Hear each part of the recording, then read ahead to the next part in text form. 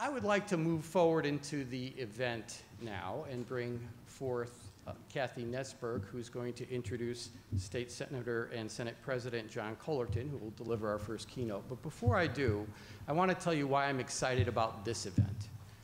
We have held a number of fiscal symposia over the years, and the easiest thing to do at any major public policy symposium, particularly one that focuses on taxes and budgets, is to complain about the problems. It's very easy to complain about the taxes you pay. It's very easy to complain about the lack of funding for schools or for health care or for caring for the developmentally disabled, et cetera. What's difficult always is solving those problems. Now, we at the Center for Tax and Budget Accountability believe that there are some very clear solutions available. They just haven't taken root yet.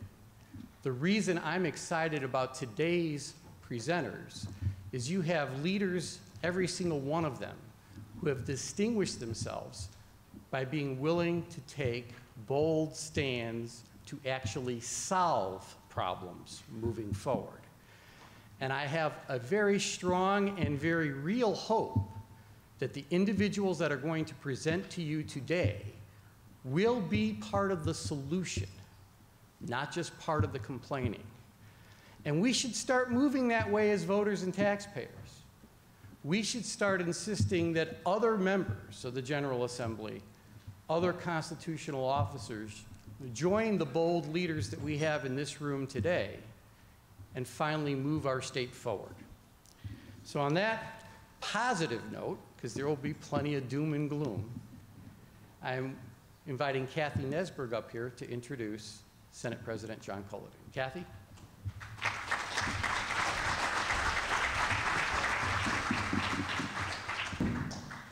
Thank you all for coming. I've got two jobs. One is as part of the CTBA's Symposium Committee, and on behalf of the committee, we're very glad to see you today. I would like committee members to stand so we can thank them. Bill Barclay, Dave Bonnet, Peggy Cochran, Todd Dieterle, Congresswoman Robin Kelly, who's in DC today, was also helpful. Jim Morley, students Jenna Palladino and Matt Vogler, volunteers Stephanie Follett, and most thanks of all to our tireless chairwoman, Jean Sussman, who was not able to be with us today. So thank you all to the committee. I now have I get to introduce Senator John Cullerton. John has served in the Illinois General Assembly for more than 3 decades, but John and I go back way farther than that. We were high school classmates at St. Francis High School in Wheaton, Illinois, and even then, he knew he would go into politics, and his classmates knew it too. John went on to receive both his undergraduate and law degrees from Loyola University, and after law school, he began his public service career as an assistant public defender in Chicago. In 1978, he was elected to the Illinois House of Representatives. Throughout his 6-term career in the House, he served as the Speaker pro tem and the Democratic floor leader.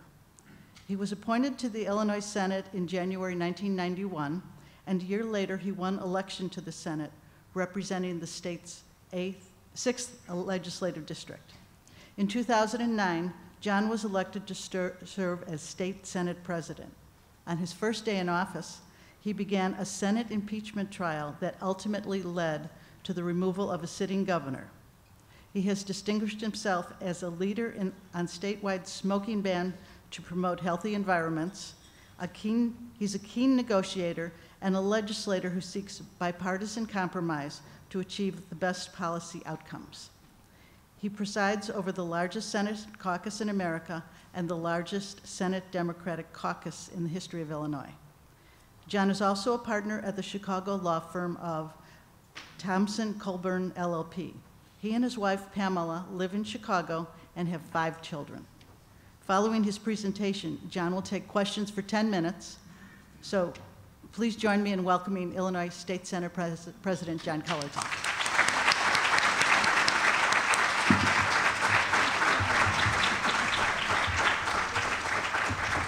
Thank you very much, Kathy. Kathy and I, whenever we see each other, we acknowledge that we cannot lie about our ages because we went to high school together. And I've known Ralph for quite some time, and I'm very appreciative of the invitation. However, speaking to this crowd is a little bit more intimidating than normal, because normally when I do a PowerPoint about the Illinois budget, most people have no idea what I'm talking about, right? Because they would get their information from the Chicago-based news media, which does not primarily, cover Springfield, much less the state budget. And when you go to other media markets throughout the state, it's quite the opposite. Everybody knows who their state senator is, they know who their state representatives are, and the state budget is much more a part of their economy, and as a result, people are more knowledgeable. But when we talk about our budget, most people have no idea.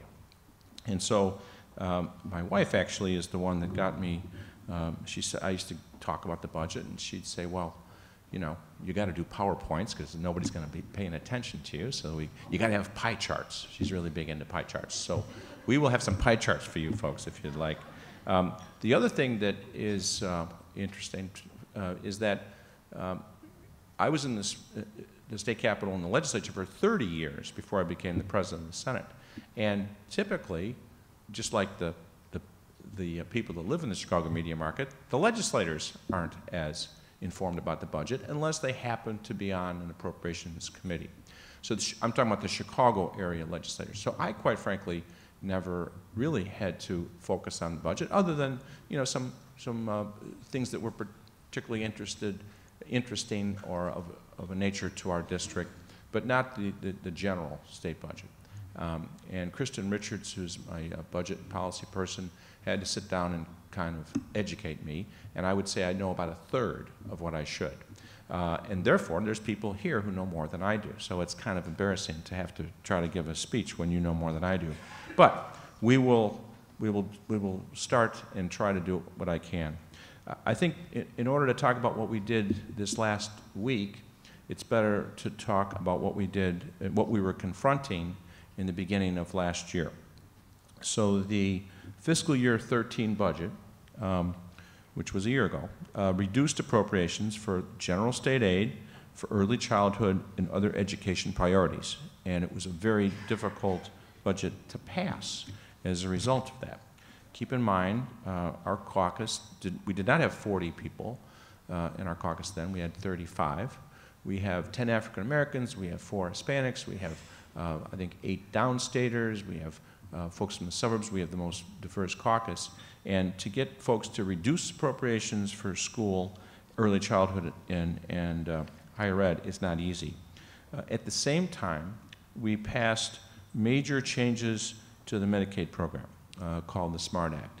And that involved, the only fun part for me was raising the cigarette tax, because I like to raise the cigarette tax because I don't smoke, for number one, and number two, we know it saves an enormous amount of money, and it keeps people, young kids from starting, and saves lives. That was part of the Medicaid package, but it involved some tough votes. And of course, at the outset of the fiscal year,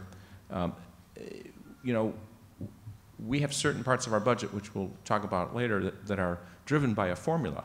And so they're liabilities. They're there. And just because you don't authorize enough spending to pay them doesn't mean that you've cut the budget. It means you're creating old bills. And so that's what we were confronted with last year. And there were certain human service programs, community care programs, for example, or our own state group health insurance program, where we had not been appropriating enough money. We also had, of course, the pension, the growth in the pension. Every year, it seems like it's almost $1 billion that increases. That's why we've been focusing on pension reform, because it's been crowding out other areas of state spending. The ironic thing about the pensions is that the pension fund is not going bankrupt. We have a law that we're following that puts money into the pension fund every year. There's a certified amount. It's a continuing appropriation. And it's going to get in there, and the pension system, if nothing changes, is going to be 90% funded by 2045.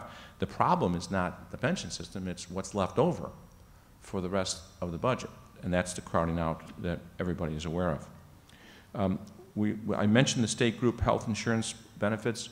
We knew that there was a contract that was being negotiated by the governor and the various unions representing state employees. And we had a law on the books that we had to repeal.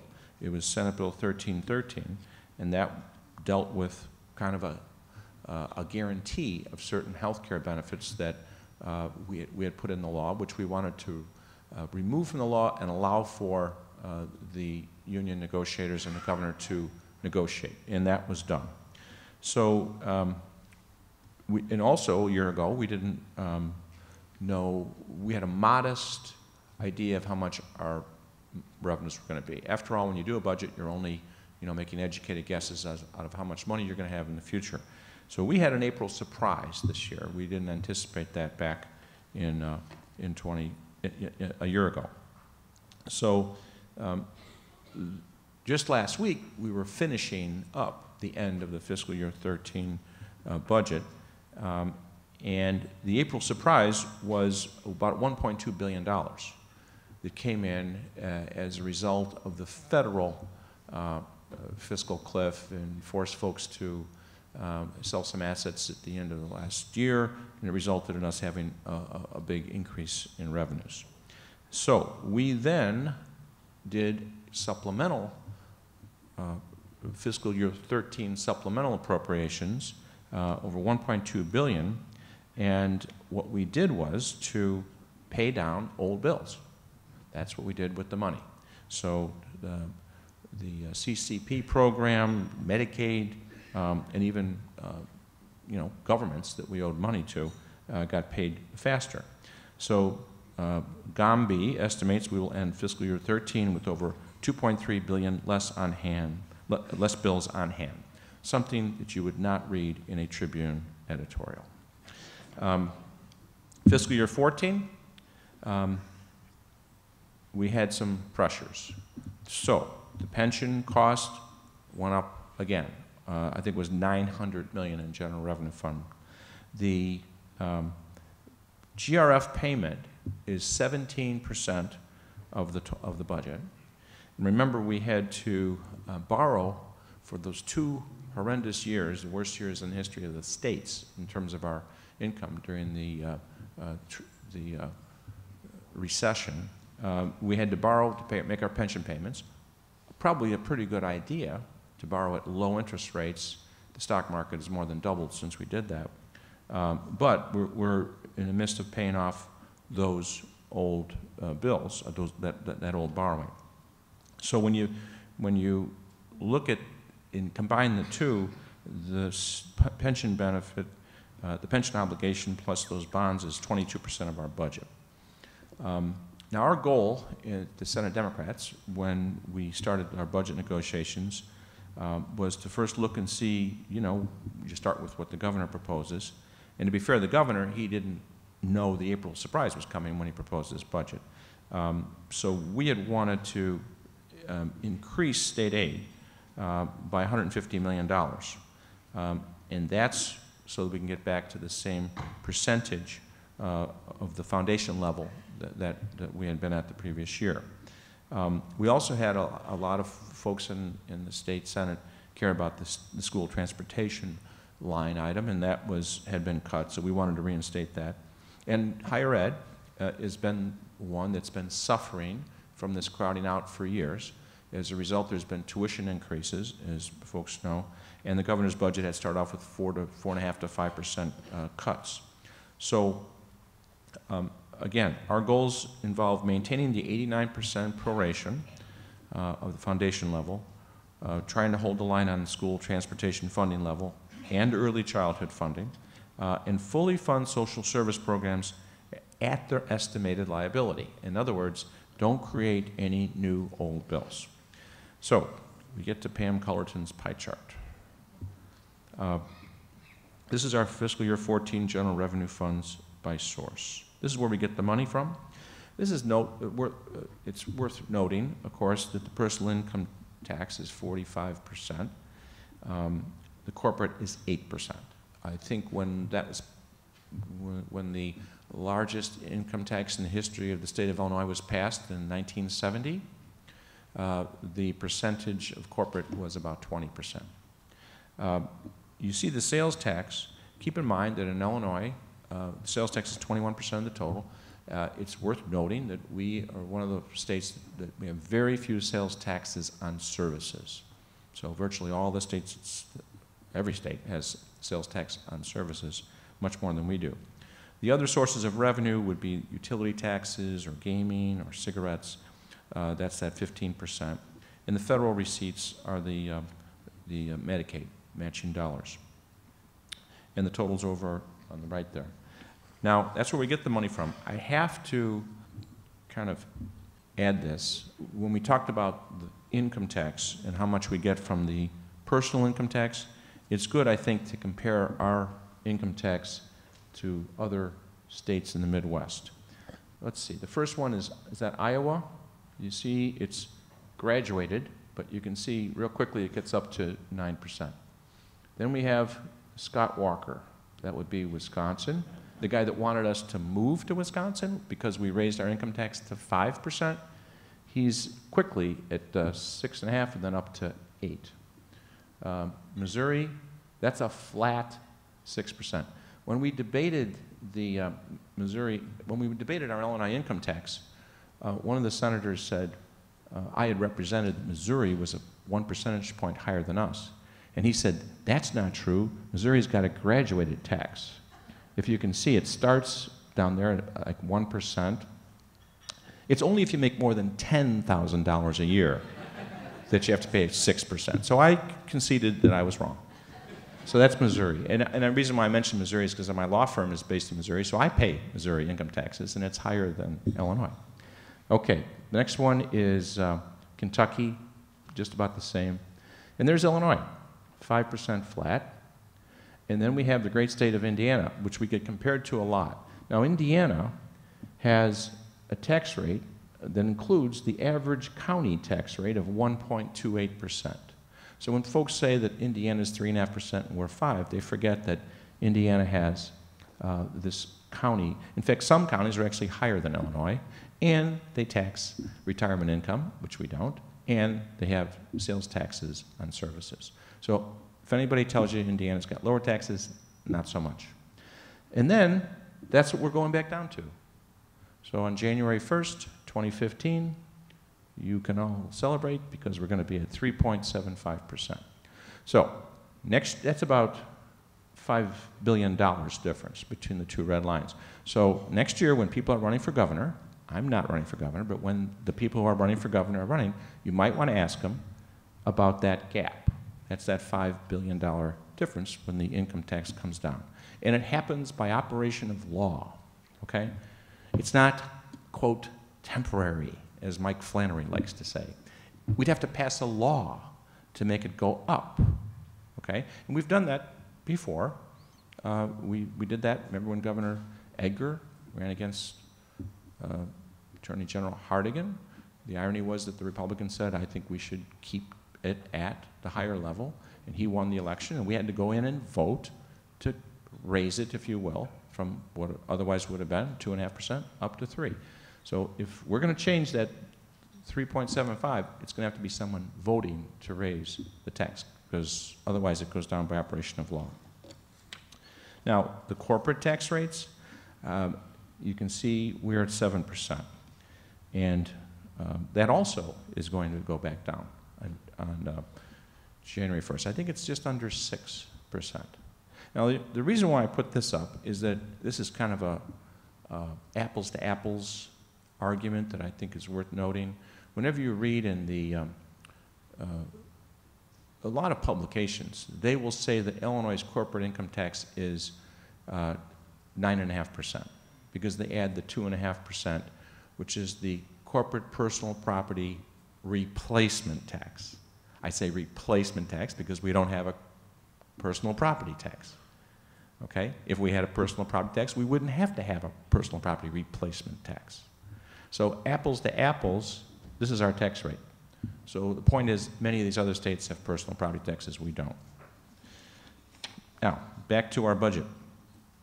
The way to look at the all funds budget is, this is another thing that most people have no idea about. What do you mean our budget's $71 billion? I thought it was $35 billion. Well, the $35.4 billion is the general revenue fund budget in green. The $8 billion in blue, that's the federal money we get, which we use to run a lot of state programs, like the EPA or the Department of Employment Security. And then the red are fees and fines, and we use some of that to run some state departments. But those are all of these little checking accounts that we have, which is, you know, $27 billion. And this is where people can rightfully criticize us for not having a lot of transparency. And so if you collapsed all of those funds into the general revenue fund, it might be easier to follow our budgeting.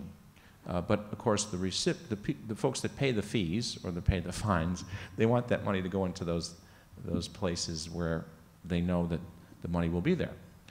Although there's been times when we have taken money from those other state funds. The recent Supreme Court case said we can do that because, after all, it's money we collected for state government. And so we sometimes try to pay part of our budget by these other state funds. And that's where the conflict is, because sometimes folks say, you know, insurance companies, you know, we want to make sure the money's going to the Department of Insurance. And so that's where you get the fight. Now, but let's focus on the general revenue fund budget. The red is the discretionary spending. These are the areas that are driven by a law. They're determined by a law or a formula. So we call them discretionary. Actually, that's switched. It should be non-discretionary, right? So I think unless I got my pie chart switched, that should be non-discretionary on the right. But they're almost equal, so we can make the point when we go through the next slide. The next slide is the actual pies of this year's budget. So let's start at the lower left-hand corner. This is Medicaid. This would be the Medicaid program. We saved an enormous amount of money when we passed the SMART Act. It's 23% of our total general revenue fund budget, and of course it's driven by a formula. If you want to get savings in Medicaid, you got to pass a law, which we did.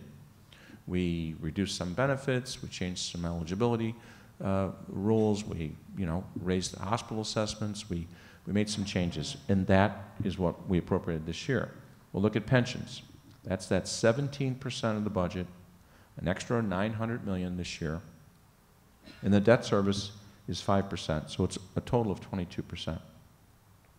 The others are debt service on capital bonds and statutory transfers out. Statutory transfers out, half of that is the local government distributive fund. So a per capita distribution to counties and cities of a percentage of our income tax goes out in the statutory transfers out. Now the mayors who might be here, or the mayors, or former mayors, or county officials, many of you think that that money is actually guaranteed you from maybe the Constitution, and that's not the case. It's actually a law that we could change. And it's been proposed that we give you less of that money and say, hey, we're broke here, we want to pay our whole bills, we're not going to give you so much money. That's what Governor Christie did, by the way, when he got elected in New Jersey. He took all the money from locals and said he cut spending. So, but of course, if you cut money that goes to local governments, there's things like police and fire and other services that those cities perform that would be adversely affected. But that's what that money is. It's, what is that, about $2 billion? Yeah, a little over $2 billion, okay? We give it out to local governments, and I think the RTA and downstate mass transit are the other items. So those are the parts that go out the door, okay? That's the part that we have to pass a law if we were going to wanted to spend less. And so the rest on the right side is what we have left over. So government services and public safety and regulation, that's basically, you know, the prisons and the state government. It's always interesting to point out that that's a real small percentage of our total budget, right? We're kind of a big pass-through agency. In fact, when you count all of the other state employees that, you know, work, that provide the services for Medicaid, and you only have a total of about 11% of our total budget that goes out for the actual operation of state government. And we have the lowest ratio of state employees to population in the nation. We have the lowest ratio of state employees to population in the nation. So, when folks say, you know, cut the waste, okay, where would you like to start? Okay, human services, you know who these are. These are folks that are not-for-profits and provide vital services for seniors, for disabled kids who are usually non-union, primarily all non-union, don't have a lot of money from year to year, and we give them contracts and they provide those services. And they've been getting, as Ralph has documented, they've been getting dramatically reduced as a percentage of the total budget over the years. And then we have our school, P12, 19% of the total. Actually, when you add the, you know, that's why when you compare schools to pensions, you can almost say pensions are higher. And then higher ed, 5% of the total. So we've been, you know, the stuff on the right has been getting squeezed as we've had to reduce, increase our payments to the pension system. So what do we feel like we accomplished this year in our budget? Well, first of all, it's balanced. Now, this is a word that, you know, people can have different meanings for what's balanced. What I would say is this: how can you say it's balanced if you still owe a bunch of money? And we still do. Here's what I would say. In the next 12 months, we are anticipating a certain amount of money. We have authorized the ability to spend a certain amount of money, and we're going to have a certain amount of obligations. We have covered all those obligations. We're not going to spend more than we've authorized in the next 12 months. And hopefully, at the same time, we can pay down some of those old bills. And we did that by relying upon eliminating those liabilities in fiscal year 13 through that supplemental because of that surprise. We do get education back up even more than the previous year, which I think was the first time in 5 years. We've increased human services by, again, paying those liabilities, providing enough money for those liabilities. And that, I think, is going to give them some predictability. They just want to know when they're going to get paid. So with that, I would be happy to stop and be open for any questions if we have enough time. And once again, thank you for inviting me today. Ralph? You explained it as part of the fiscal cliff from the federal government, and you said we got an additional $1.2 billion, but I was under the impression that the federal fiscal cliff or sequestration caused less money coming to the states. Leading up to last year, the federal, the uncertainty among folks that had some assets was whether or not the income tax was going to go up. They thought the tax rates were going to go up after the fiscal cliff, so they sold a bunch of assets, creating a taxable event. That was in last year, let's say last November. Okay? You can tell from the look on your face I'm not doing so well. And then when they filed their income tax this year, in April, they had to pay higher taxes because they had sold assets the previous year. And that was a surprise. That's one of the reasons why the federal deficit went down, big increase in revenues. All the states had an increase in revenues, and not just Illinois. So that's what happened. At least that's what we think happened. In either case, we got $1.2 billion, and we spent it. We authorized it. Yes. Senator Oberweis, how are you? Fine. Senator, if I could just add a comment to go a little bit further with that. Obviously, we had a situation where business people and investors looked at the fact that federal rates were going to be increased this year, so there was a tendency to want to realize more capital gains last year than they otherwise would have. And on top of that, small businesses probably had a tendency to postpone some deductions that they might have taken last year to be able to deduct them this year, or realize less income last year than they might otherwise. So pretty much across the country, as you were just saying, there was an increase in reported income, which meant an increase in taxes received by the state of Illinois in April. And I believe that our budget people expected that, anticipated that, and understood that. But what might have been forgotten is that for those who have earnings primarily through S corporations or LLCs, their tax payments are generally not through withholding, but rather through estimated payments. Mm-hmm.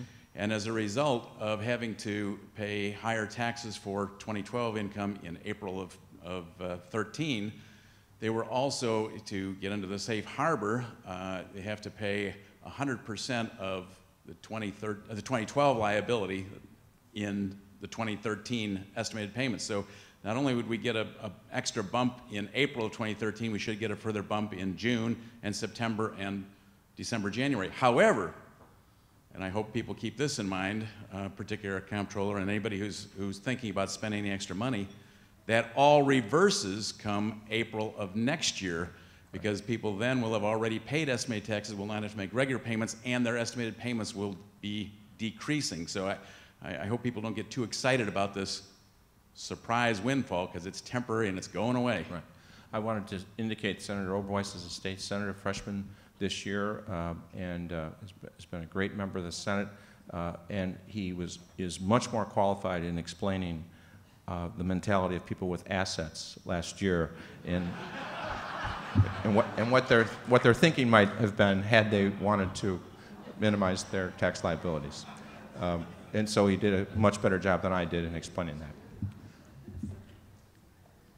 Wherever you want to go, the lady with the mic is in charge. You have to raise your hand to her, not me. I don't have a mic. Thank you for your comments.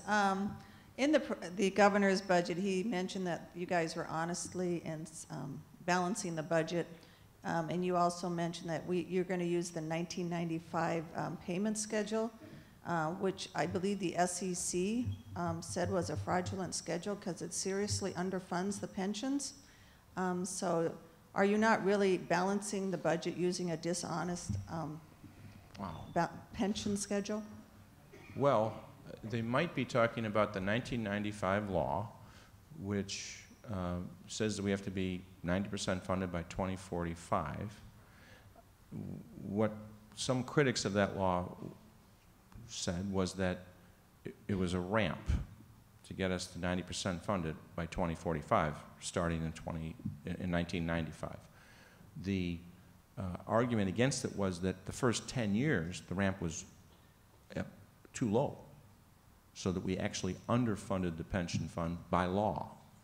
And it was only 10 years later, in 2005 or so, when that ramp started to go up. And that's what we're under right now. So I think what the governor was saying is, you made your statutory payment. You didn't have to go out and borrow it. You made your statutory payment, which was about $1 billion more than the previous year, and next year's going to be another $1 billion. So I think that's what they're referring to. The fact is that we are on a path, if we follow this law and don't change it, to pay money into the pension fund. The problem is that it's just an enormous amount of money, and it crowds out the rest of the budget. So it's honest to pay what the law requires. It now is past that underfunded ramp, so now we're paying, what the actuaries would probably say we should pay. Now, there's other ways of restructuring that payment, which is something which this organization has proposed, and we're also talking about lowering our liabilities, obviously, to the pension system, which would change how much you have to pay in, cut down on the crowding out. I'm looking for our lady with the mic. Yeah. So. Well, he actually knows what he's talking about, but more than I do. I told you, it's an intimidating crowd. The SEC did not evaluate the state's pension payment schedule. The SEC has no role whatsoever in terms of the state's pension systems. What the SEC did was issue a ruling that certain disclosures in certain bond issues that the state issued did not fairly represent potential risk from that. But they gave no opinion at all on the propriety of the pension repayment schedule. Great. Thank you. And that's true. Senator, you've made a very thorough case that Illinois government is as lean as it can possibly be, and that we have a lower tax liability than any of our neighbors. So why is it that the state legislature has not considered and then passed either a transactions tax or a tax on services? Well, I would think that there's going to be a time, since there's a governor's election, it's almost impossible to pass any major tax without the governor's support. Transaction taxes are controversial, but there's other sources of revenue that people consider. There's a whole bunch of loopholes. In fact, the state senate has closed a few to raise money. That should be in the mix. I got in big trouble once even mentioning that we don't tax retirement income, so I'm not going to say that this time. But it seems to me that the timing on all this is hopefully there'll be a dialogue next year during the governor's race, whoever are the nominees, and leading up to the primary, where they're going to explain how, if you go back to that chart, how they're going to make up for the $5 billion in reduction once the income tax goes down. I mean, I'm just asking, right? That should be the discussion, including the Democrat, right? And Governor Edgar proved that you don't have to lie, you know. I mean, you can say, we think we should keep it at a certain rate, and it might be higher than what it otherwise would be, and you can still win. So that would be the time to do a grand bargain, if you will. Many people have said that the sales tax, the interesting thing about folks talking about other states having lower taxes, I'm going to retire to Florida instead of Illinois. Florida doesn't have an income tax, but for retirees, neither do we. But they have sales taxes on everything that we don't. So it's actually cheaper to retire in Illinois. It might not be as warm, but it's actually cheaper to retire in Illinois. So, but those are the things that people they're not even aware of them. So many folks have talked about the sales tax, expanding the base, increasing it to services. You know, you buy oil for your oil change, you don't pay sales tax on the service. Expanding it like other states. We actually did that in the Illinois State Senate. We passed an income tax, I think it was 3 years ago, 2009, that expanded the sales tax on services. And all we did was to cover every state that touches Illinois, and we just said we want to tax services that they tax. And I think it raised something like $700 million.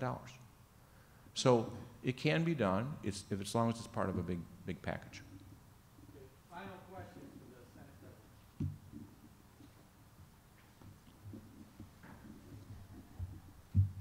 Noticed on your chart that Illinois is the only state of the Midwest states that has the flat income tax. Everybody else is graduated to some degree. Do you think there's any appetite for looking at that? Because that's one of the issues that creates our structural deficit is, you know, the inability to... Well, first of all, it's number one, it's difficult to do that because you need a constitutional amendment, number one. Number two, back in 2009, in addition to having the sales tax be expanded to cover some services, we also made it more progressive. I think we had a family tax credit, and we increased the earned income tax credit. In fact, I remember working with Ralph on that, and I think we made it really pretty progressive, much more so than, you'd be surprised how much you can get out of that by increasing the deductible, the exemption, and add a family tax credit, increase the education tax credit, and the earned income tax credit. So I think that we could avoid having to go through the whole rigmarole of a constitutional amendment. I don't think we have the votes for it as well. So, once again, thank you very much for inviting me.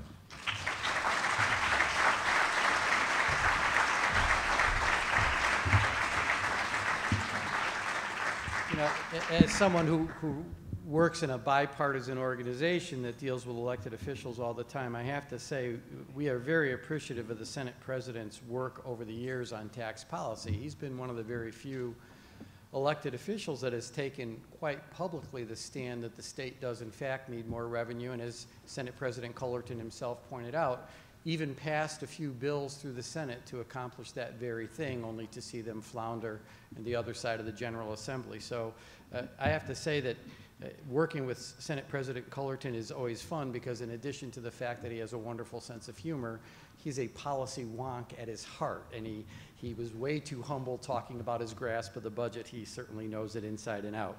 Now, we're going to bring one of our directors, who you just heard speak, Steve Schnorf, come up here to introduce State Comptroller Judy Baar Topinka. But before that, I do want to make two more quick announcements. First is Senator Pam Altoff, who's originally scheduled to be on our panel today, called in very sick this morning. She even stayed downtown overnight last night instead of her home in McHenry County, hopeful that she'd wake up this morning feeling better, and she very much did not. So she offers her sincere apologies to everyone here for not coming. I also, you know, whenever you put together an event or you run an organization, work in an organization that does a lot of policy work, you have to acknowledge the fact that the staff steps to the plate and does all the hard work.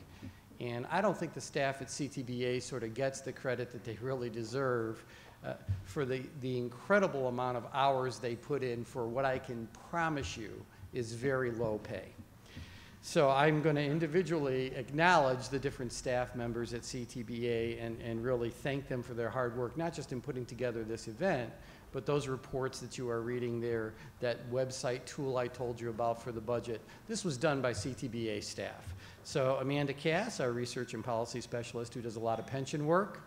Jennifer Lozano, who's a research associate and who does a lot of work on the income tax. Bobby Otter is our education specialist. And those are the three that really do the substantive work. Now, as far as this event is concerned, we have two staff members that, but for their contributions, there would be no event ever at CTBA, much less this one, Tracy Schomburger and Kathy Miller, who both went above and beyond the call of duty in putting this together.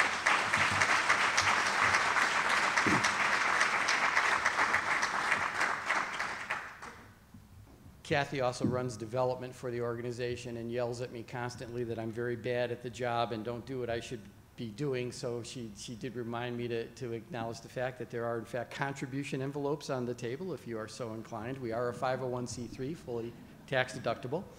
Like us on Facebook, please, if you could, and if you are tweeting this event, like Linda Lenz from the Catalyst magazine is doing today, please mention our event with #CTBA. And on those final housekeeping, well, you know, I'm going to say one thing about the comptroller, state comptroller. So I first met Judy Baar Topinka during Rod Blagojevich's inauguration for his initial swearing in as governor of the state of Illinois. Do you remember this? Okay. Now, our organization truly is bipartisan, and our board of directors bears it out. Stephen Schnorf, who's going to be introducing Judy Baar Topinka today, was the director of the Bureau of the Budget under Governors Edgar and Ryan. So the only Republican game in town during that inaugural ceremony was Judy Baar Topinka's. She was the only Republican constitutional officer. She was treasurer at the time. I had never met her. So I went through, you know, those long receiving lines you have to go through when you meet a constitutional officer. I go through that line, and I'm standing there for what seemed like eons, and I finally get to the treasurer. I say, "Hi, Madam Treasurer, my name is..." She grabs my hand, says, "I know who you are. You're Ralph Martiri. You're from that Center for Tax and Budget group, right?" I said, "Yes, Madam Treasurer, I am." She goes, "I've read some of your columns. Do you really mean what you say, or are you full of it?" I mean what I say, Madam Treasurer, I do. She goes, "Well, you claim to be bipartisan. Will you work with me? I'm a good Republican." I said, "Yes, ma'am, I will." "All right. Well, I'm going to tell you what I want to work on, and I'm going to inform you on the 3 different things and who's responsible for it, and we're going to get right to it." I said, "Well, thank you very much." Walked off thinking that was odd. And that was on a Sunday evening, the inaugural parties are. Monday is the inauguration. Tuesday, I get back into my office. I have an email from 7 a.m. directly from Judy Baar Topinka, the treasurer of the state of Illinois. Ralph, here are the 5 things I want to work on with your organization. Here are the people in my office who are responsible for them. If they don't contact you by tomorrow, you call me and we'll get it done. Judy. How many constitutional officers are that approachable, that willing to work with people on substance right from the get-go? So I've always had a soft spot in my heart for Madam Topinka, and I just had to say that before she's officially introduced by Stephen Schnorf, our director. Stephen?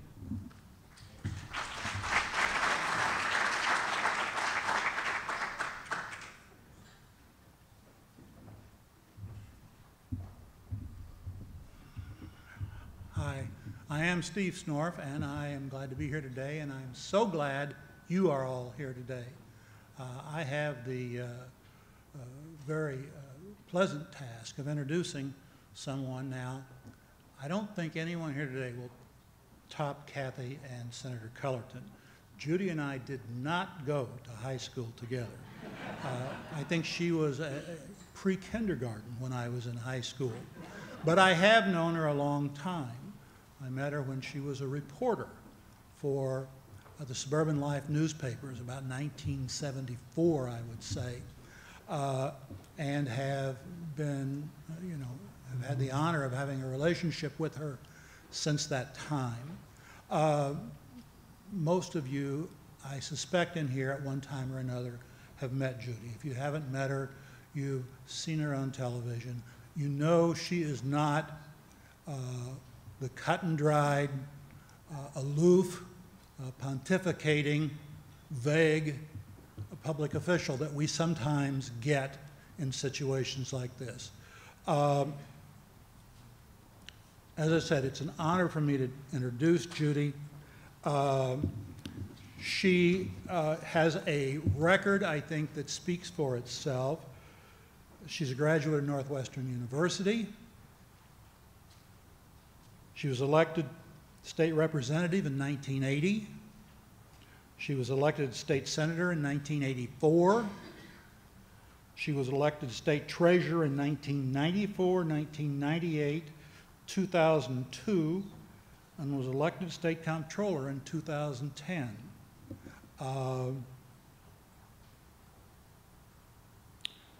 She's the first woman elected Illinois state treasurer, the first woman re-elected to a statewide constitutional office, the first woman to be elected to 2 different state constitutional offices.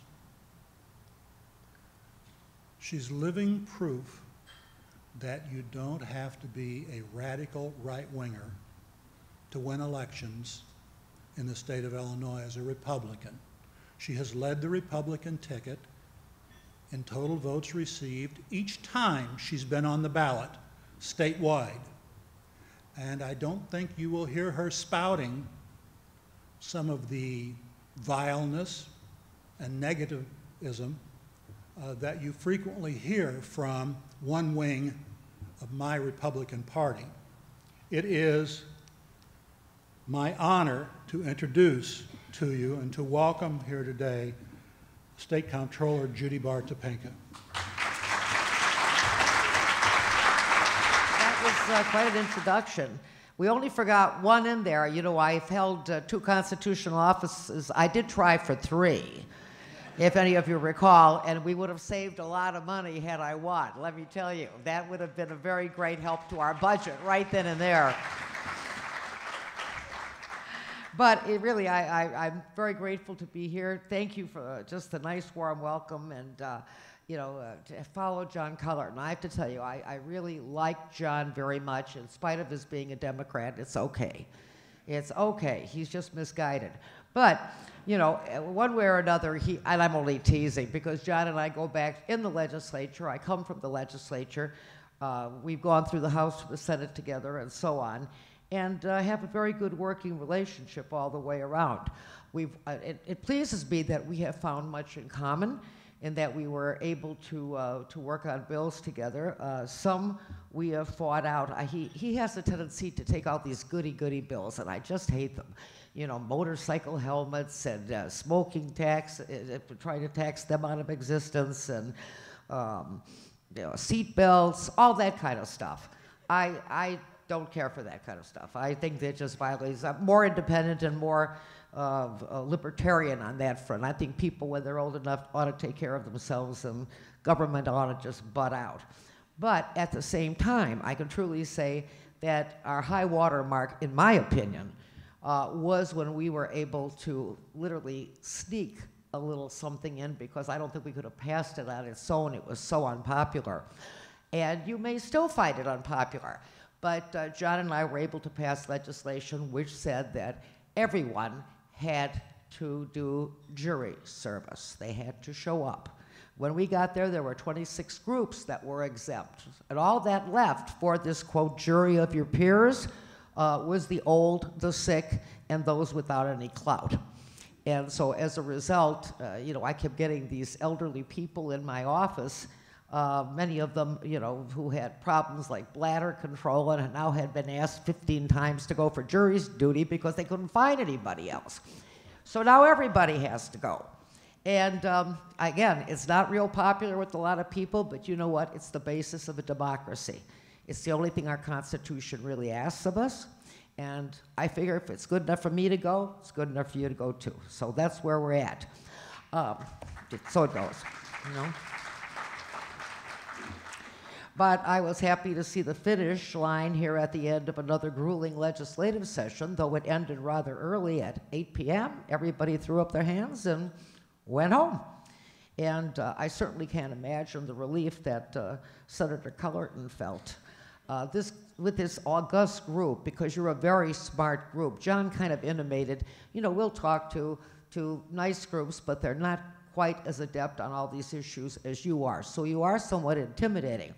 Though I must admit that 2 weeks ago, I was able to give a version of this speech at Baylor University, where my son, who is in the United States Army and about to retire after 20 years, rooked me into a speech in the course that he is teaching for the Army on healthcare law and ethics. And we take that pretty seriously in our family.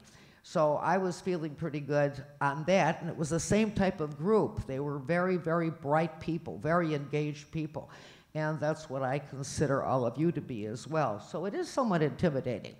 Steve Snorf and I do go back together. We did not go to school together because I went to a girls' school.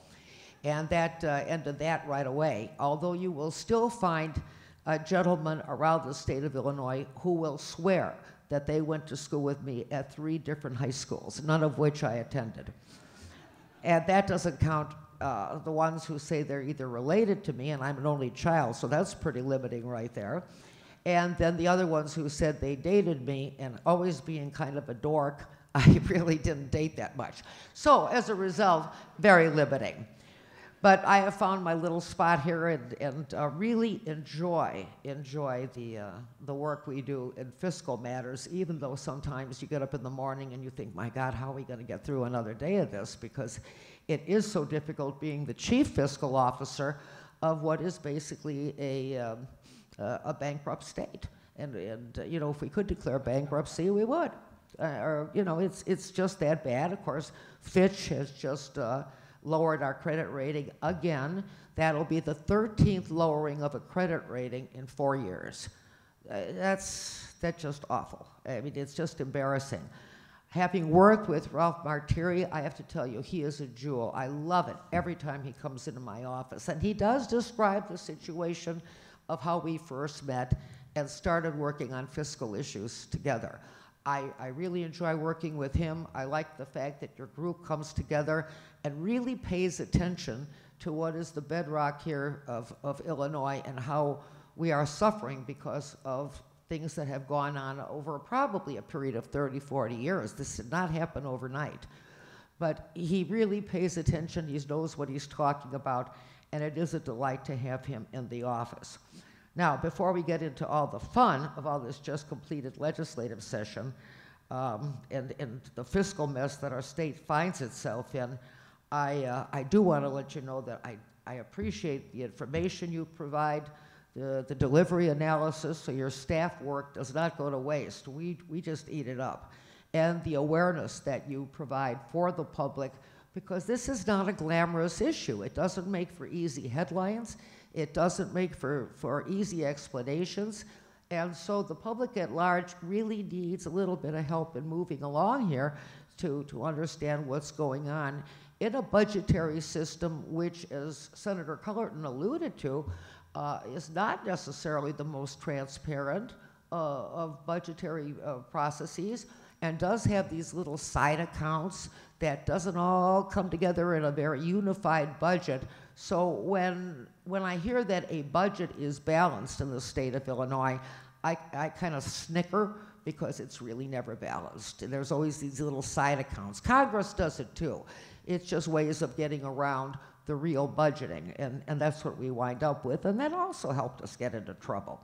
So, even more than that, you know, the CTBA, I think, takes the next step of talking about how we can make things better and of actually offering solutions. And I really do appreciate that, because we are bombarded daily with telephone calls with individuals, corporations, non-for-profits in the state of Illinois because of late payments and things of this sort. So it is difficult, and yet you offer solutions rather than just complaining, and I just appreciate that very much. You know, at this point, we've got enough people pointing out our state's problems, so we need more groups like yours that really get into it and help us try and work things out. Now, obviously, the topic of the day is the recent legislative session and how it fares for Illinois. Needless to say, we were watching it very, very carefully. I'm sure you've heard and read the analysis in recent days from pundits, columnists, editorial boards, and others that are downright apocalyptic here about what did and didn't happen. I don't know if it's true, but I heard that the Chicago Tribune editorial board is now building an ark. Right? And if the rain falls, we'll be able to launch it. You know, I mean, unreal. In fairness, there are certainly concerns that we'll get to, but there are also some accomplishments I think worth highlighting. The General Assembly passed what is being called the Economic Development Act of 2013, which includes giving the go-ahead to a new arena and a hotel at McCormick Place as part of a larger effort to attract more visitors, conventions, and dollars to the lakefront.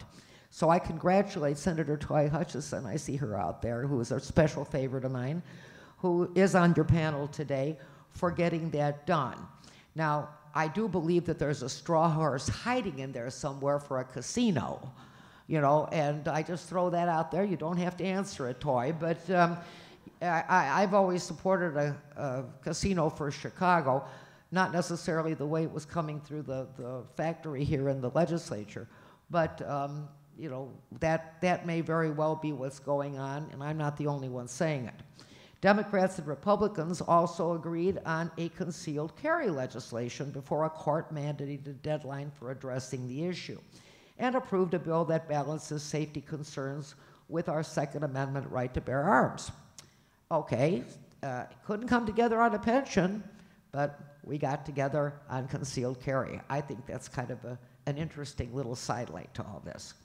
Lawmakers approved a medical marijuana law to show compassion for our sick, gave the go-ahead to fracking in the hopes of fueling new jobs and economic development in Southern Illinois.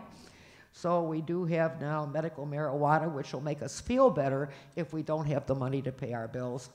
And we can just go and be fracked out in Southern Illinois. I hope the water is good when we get through with all that. Now, members get a gold star from me for rejecting a request, and I really couldn't believe this. I found it stunning. A request from the Chicago Public Schools to take a pension holiday. A pension holiday. We're already in the hole, and we come up with a bill at the end of session for another pension holiday.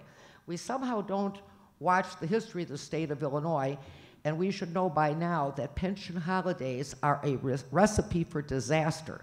It's one of the things that got us in this mess. So there are some things to feel good about. But of course, we've got some outstanding issues. After it looked like the marriage equality vote was imminent, the House delayed action to allow members more time. Sadly, it comes down to politics. Candidates want to see if they have a primary before taking such a controversial vote. You know, you get elected to make decisions, and a decision should have been made that night. And frankly, it could have been a historical decision, and sadly, it was not. And, you know, we are one nation of laws. That apparently is not working very well in Illinois. So I'm hoping we'll revisit that issue and do the right thing. And I think we had another stutter step on,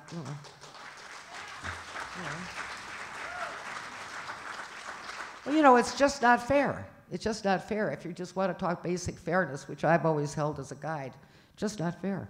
So anyway, we had another stutter stop on gaming expansion. Yeah, we're going to make all this money, and that's going to settle all our problems. And the early session momentum started waning in the final days. And once again, the issue is going to have to wait for another day, because you know, Gaming Board Chairman Jaffe has suggested that a Chicago casino be subject to the same oversight as existent in other casinos. Now, there's a novel twist, huh? I think he's right. You know, it should not get special consideration. A casino is a casino is a casino and ought to be run like that. And no special deals there. But that's my humble opinion. And then there's the elephant in the room, pension reform. Now, of course, it's incredibly frustrating that another session has come and gone without resolution. But it's important that this be done right and not just passed so it can be done, declared as done.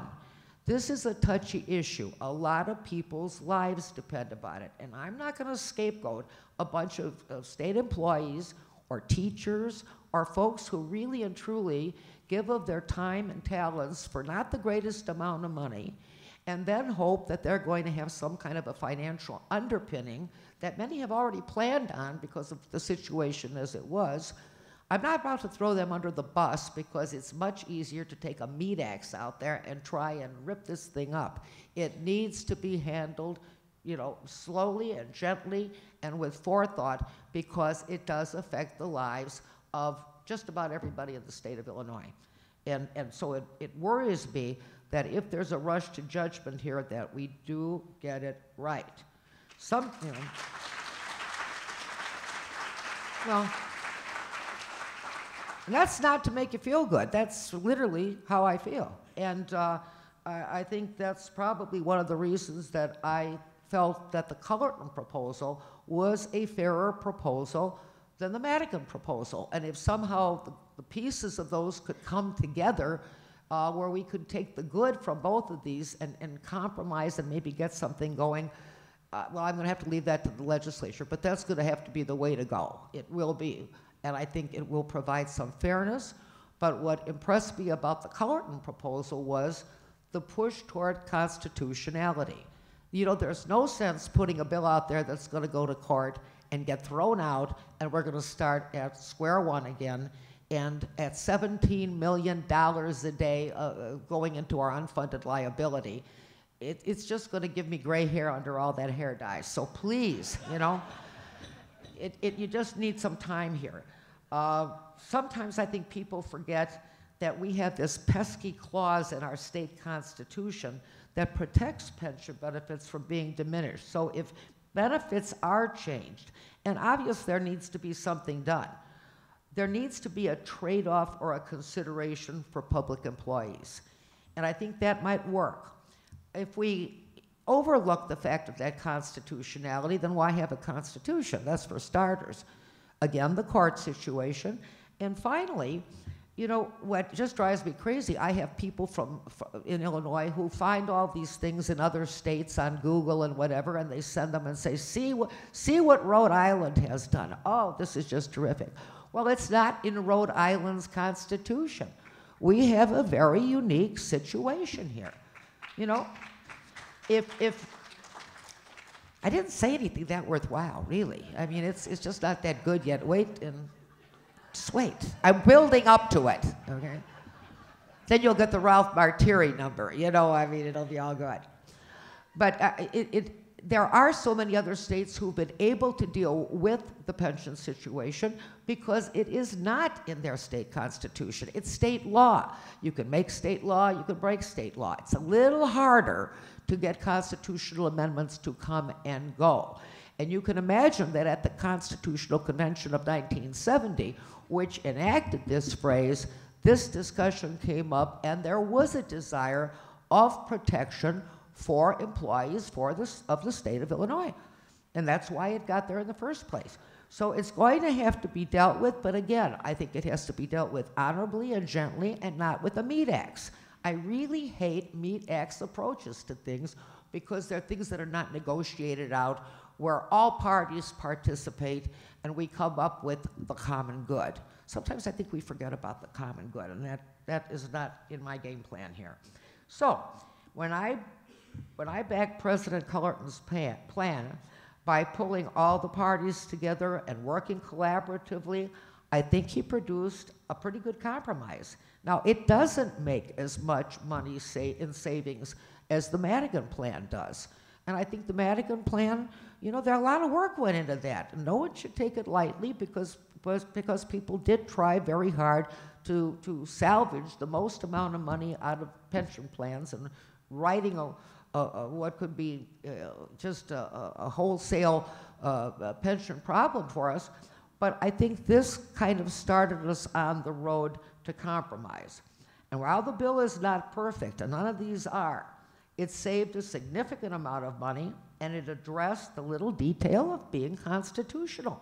That at the end of the line, we'd have something. We would not be forced to go to square one. Now, unfortunately, that bill never went to the House floor.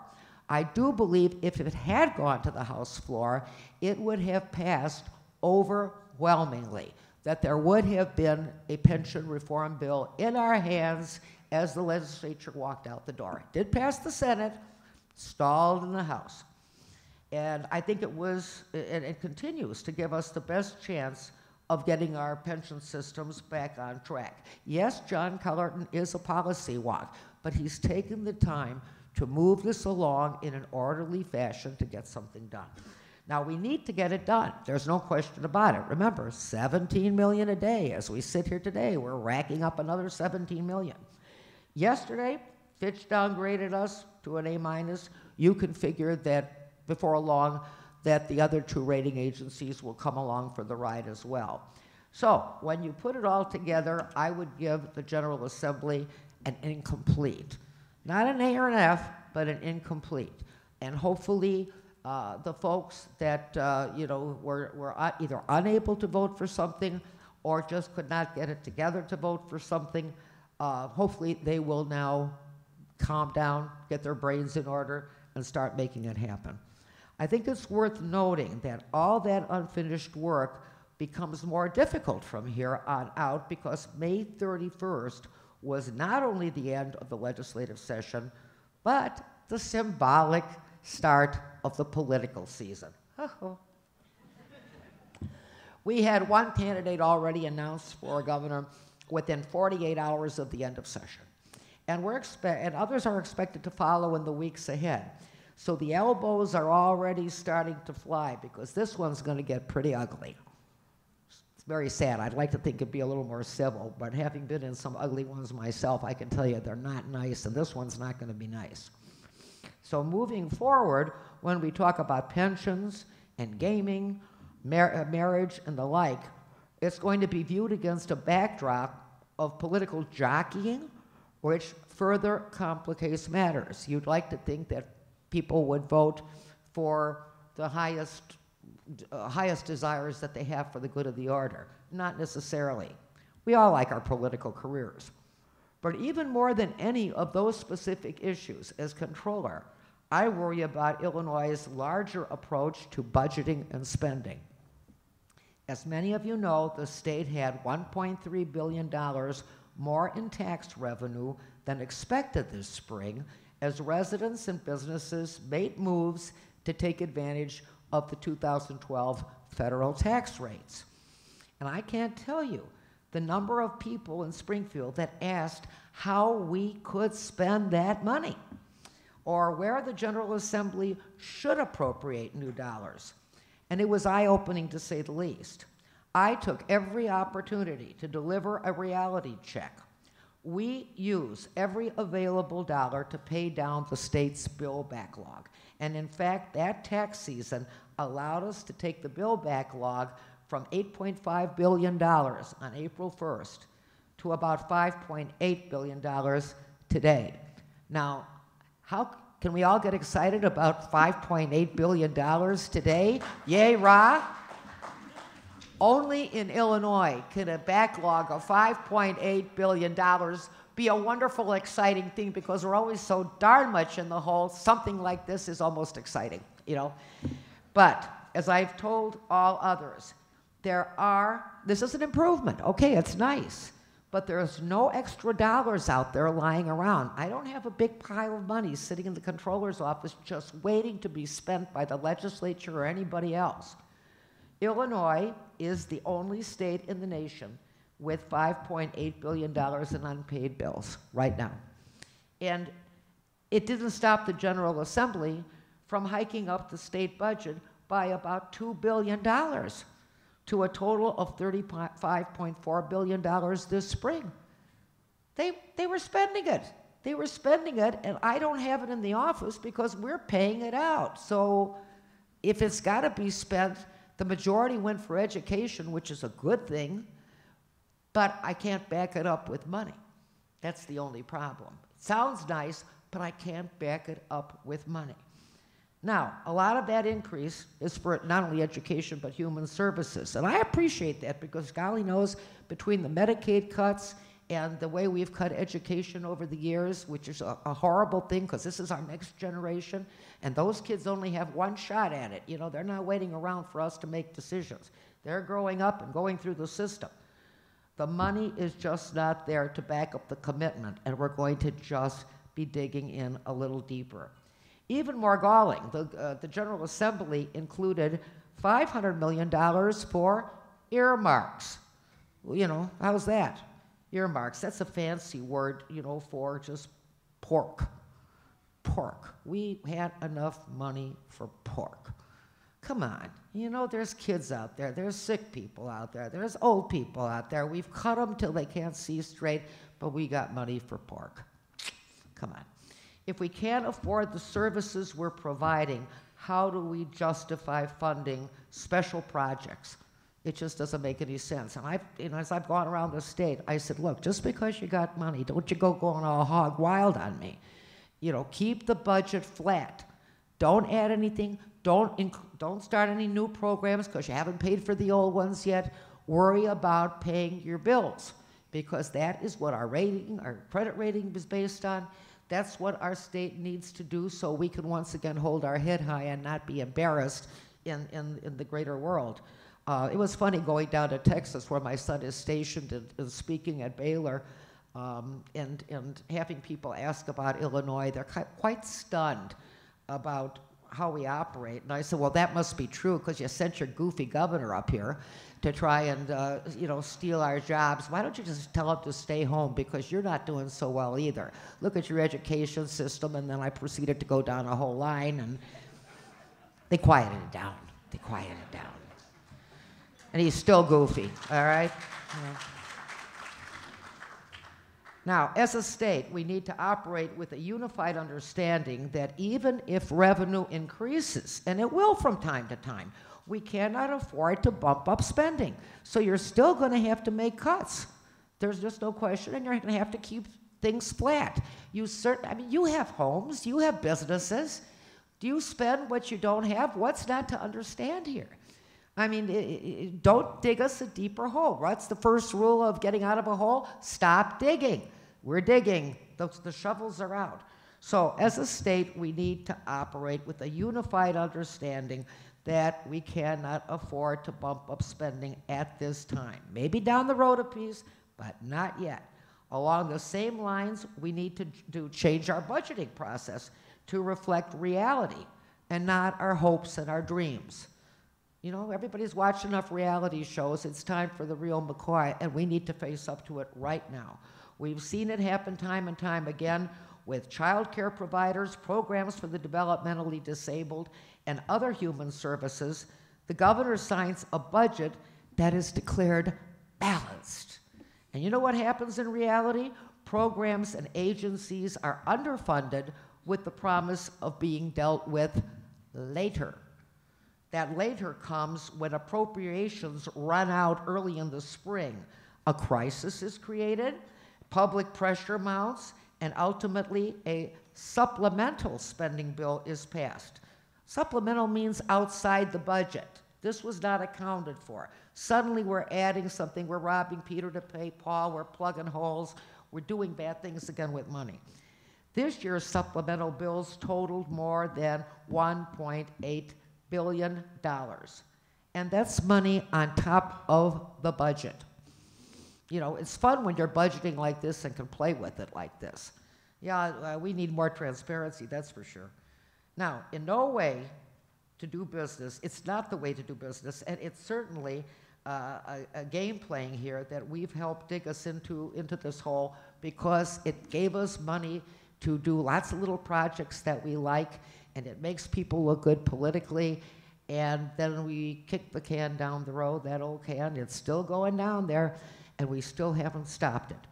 In fact, we're now 3 years into the biggest tax increase in state history, and one could argue that on the whole, our fiscal situation has not improved at all, and in some cases, it's worse. Now, the folks who've been budgeting using that tax increase, they've been using it as if it were real money. Well, it's not real money. It's funny money. It's borrowed money. It's money that's temporary. Remember the promise? It's temporary. It means it's going to go away. But it has been counted into the budget as if this is our money, lock, stock, and barrel. When that, if the legislature is going to live up to its feelings that it should live up to its contract and promise that it should withdraw this money, it stopped the 2% tax that we got, it's going to leave a tremendous hole the size of a Grand Canyon. Now, I really do think that we have to live up to our promises. I mean, we've already got promises that are being broken with employees and pension plans and so on. Now we're looking at this tax increase that was out there temporarily. We might consider looking at what President Preckwinkle and the Cook County Board did when she had a percentage of a sales tax to get rid of and promised she'd get rid of it. Why not whack at it a little bit at a time? But start the processes now so that suddenly when this thing is due, we're not going to have that big old hole. So that's what it means. If Illinois cannot afford to lose sight of the urgency of getting our fiscal house in order, our budgets are going to have to stay as lean as possible with any extra revenue going toward unpaid bills, first and foremost. And we have to knock off the budget number games that only hurt us in the long run. Because ultimately our state's woes begin and end with finances. We have the assets, the abilities, the labor force, just about everything that makes a great state. So why aren't we great? And it's all about finances. And I think you have to keep an open mind legislatively and our office as fiscal officer as to what our tax structure is like. And maybe we should start talking about it really seriously to do a little house cleaning. So Ralph, I think you're going to have to come into the office again and we're going to have another sit down and start looking at what the possibilities are. And I would hope that our congressional delegation would start that process as well, because our income tax, our federal income tax situation, the IRS, well, I know I told my crew they're having a managers meeting today, and I said, you're not going to get motivational speakers, not after the IRS. With time to clean that place up, time to clean up our mess as well. So I look forward to working with you to making that happen, keeping in mind that we're never going to solve all our problems in a single legislative session, no matter how successful it is. So thank you again, and I'd now be happy to take any questions. Oh, I should probably give you one parting shot.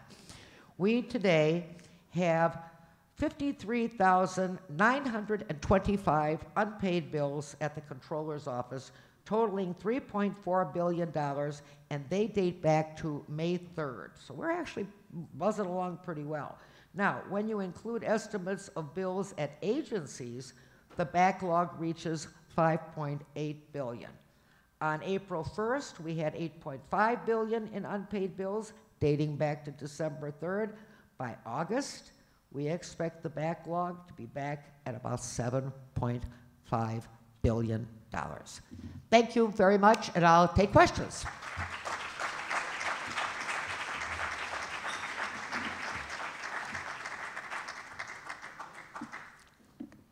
Yes, sir? I'll follow the microphone. Yeah, thank you. There have been a couple of ideas from CTBA that you had mentioned that were solution-oriented. From graduated income tax to tax on services to any other ideas that you've heard floated about, what are the ideas that are out there now that you think either have the most merit for exploration or have the most possibility of bridging the gap between Republicans and Democrats? Are there solutions that actually have possibility of bridging the gap where something might actually get done? Well, first of all, I think we do have, as even Senator Cullerton, the President of the Senate, said, I think you have to go after loopholes. You know, any giveaways. Cut any of the pork that's out there. This is not the time to send little Hallmark cards to your friends and family and so on. But I think we need to look at the tax structure here, including the possibility of a graduated income tax. I've got an open mind to it, let's put it that way. I'm not completely sold on it, because I don't want to see a complicated system such as the federal government has created. I mean, you really get a monster thing. And the flat tax, you know, is really kind of neat. You could go to a statewide sales tax of some sort, you know, on that. That's the possibility. I mean, golly, though, I sometimes feel in this state we've taxed everything but pet rocks, and that's probably on the verge of getting done. The other thing on services, it has been tried and it has been consistently voted down. So I don't know if the timing is right there to look at that, but obviously if manufacturing, which was really and truly the bulwark of Illinois taxation, has moved in other areas, it has left a big hole. And something has to fill it if people want the same goods and services that they've been able to get. So I think that discussion is ripe for discussion. I don't know where it's going to go, because at this point I still feel in my heart of hearts the votes aren't there for it. But it's something to kick around and maybe start looking at. One more question, yeah, because I talk too much and that ruins the whole thing, and you won't get your lunch or whatever else has been promised. Ms. Comptroller, earlier the Senate President talked about how small the percentage of the state budget that actually goes to state operations is, and certainly he mentioned how few state employees we have per capita.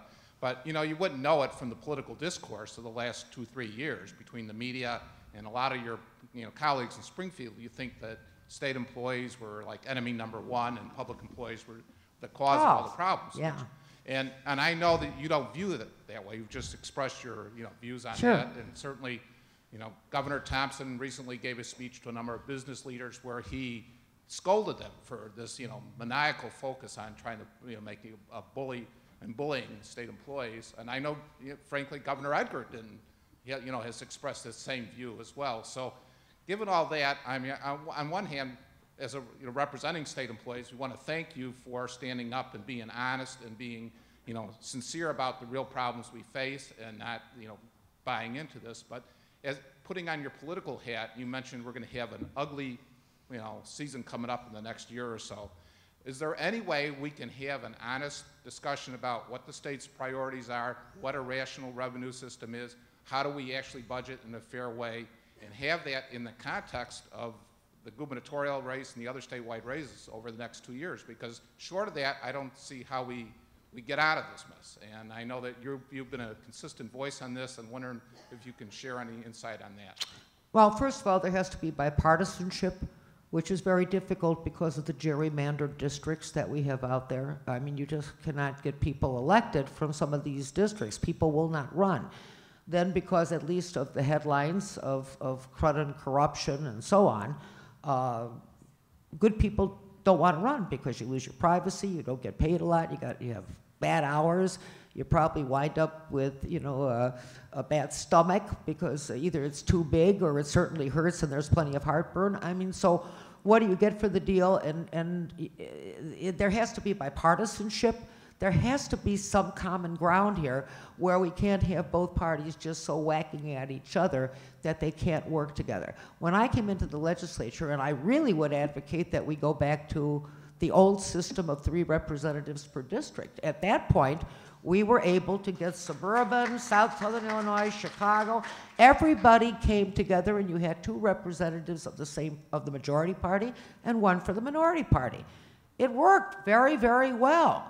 And unfortunately, our current governor came up with selling the folks the one person, one vote idea, which does make sense on face, but it doesn't allow for the congeniality that we need to get things done, and people need to get along. And we do have, very often, 2 different parts of the state. Northern and southern Illinois are very, very different, and there has to be some feeling of coming together and finding common cause, so that Chicago doesn't think of southern Illinois as a bunch of rubes, and southern Illinois doesn't think of all of Cook County, for all practical purposes, as Chicago and a place for crud and corruption. I mean, that's just not that. We have these stereotypes, so we have to get rid of those as we try to work things out. But it's going to be difficult because you've got to get over certain cultural gaps to make that happen. But I think with the right leadership, it can be done. So I'm hopeful that any future governor here, and by the way, I'm not running for governor, so you don't have to worry about that. You know, when they're done that, I'm going to run for re-election as controller because I really would like to clean up the system, and I want to be a party to that. It will be tough, but it can be done. It can be done. Okay? You are the best. Love you. Oh, we got hugs and kisses? Hugs and kisses. Ooh. Quick. No, what do you mean quick? I like this. This is the best deal I've had for months, you know, for God's sake. That's all good. Thank you. It's all good. All right, Craig Dellamore in our panel, please come up to the front. Hi, I'm back. An additional pleasure today to introduce the moderator for our panel discussion. It's my pleasure to introduce Craig Dellamore, the moderator for CTBA's 12th Annual Fiscal Symposium. Mr. Dellamore is the political editor for WBBM News Radio 780 and 105.9 FM, a post he's held since 2001. Mr. Dellamore joined WBBM in 1983 after several years with the Associated Press radio network in Washington, D.C. Wow. During his years with WBBM, he has performed a variety of jobs, including anchor, managing editor, legislative correspondent, suburban bureau chief. He has covered several national political conventions for WBBM. Mr. Dellamore likes the challenge of helping to inform listeners about important issues facing them and getting behind the traditional headlines and sound bites to illustrate why some political events are memorable stories. CTBA has been honored to be on the other side of Mr. Dellamore's microphone at important times. Ladies and gentlemen, Craig Dellamore.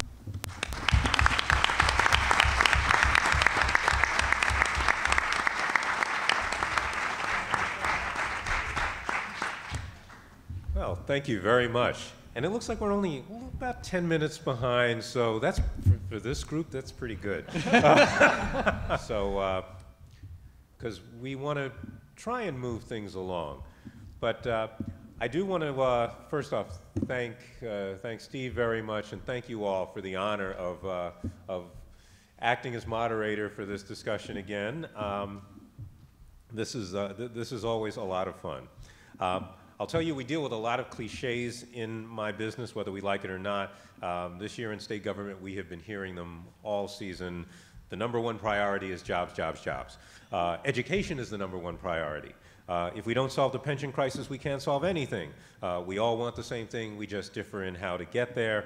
And here we are after the spring legislative session, and education is still underfunded. The pension crisis is still standing elephant-like in the corner, and people are still looking for jobs, jobs, jobs. So we in the media are preparing to keep covering these stories as the circle goes round and round again.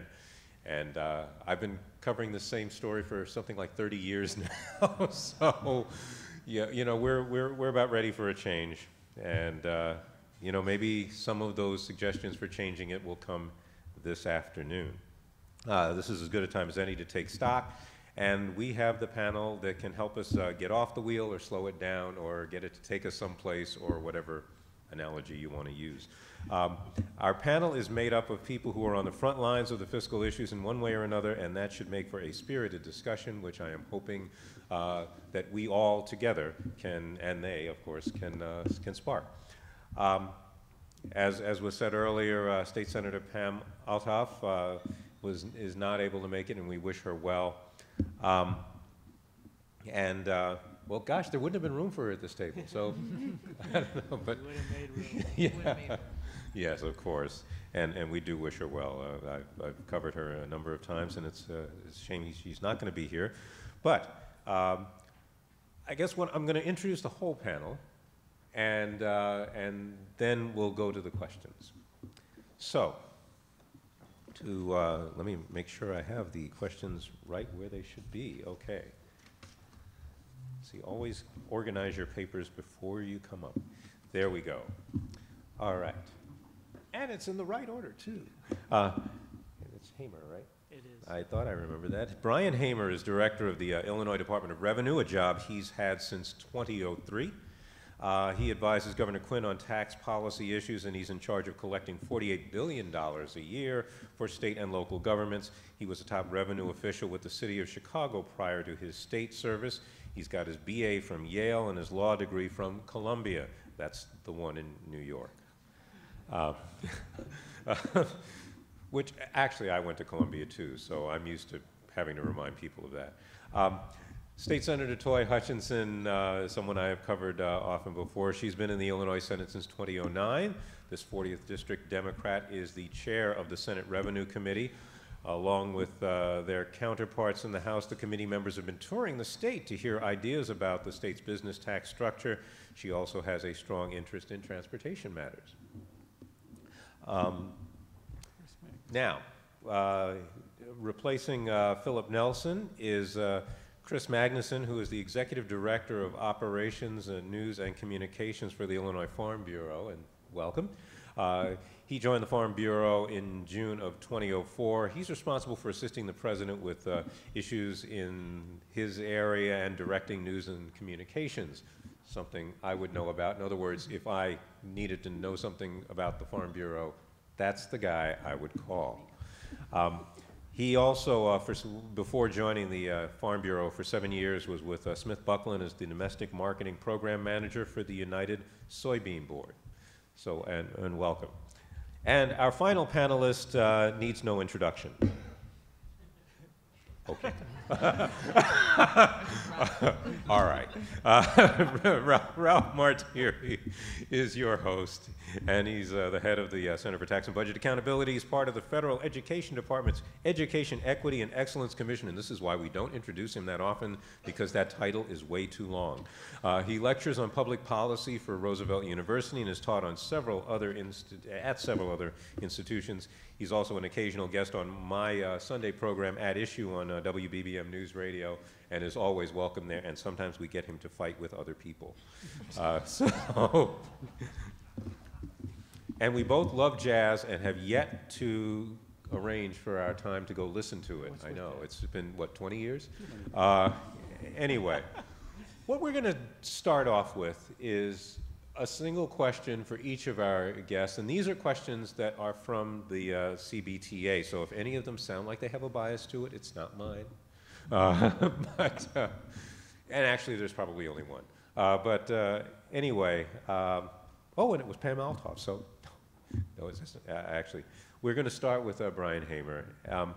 What tax reforms do you think are the most needed to modernize our system, and how will that income tax revenue spike in April of 2013 affect the coming fiscal, or the 2014 fiscal year? Well, there's a lot to cover there. Let me just begin by saying that Craig's voice has been part of our family forever, and it's so neat to actually see the rest of you after all these years.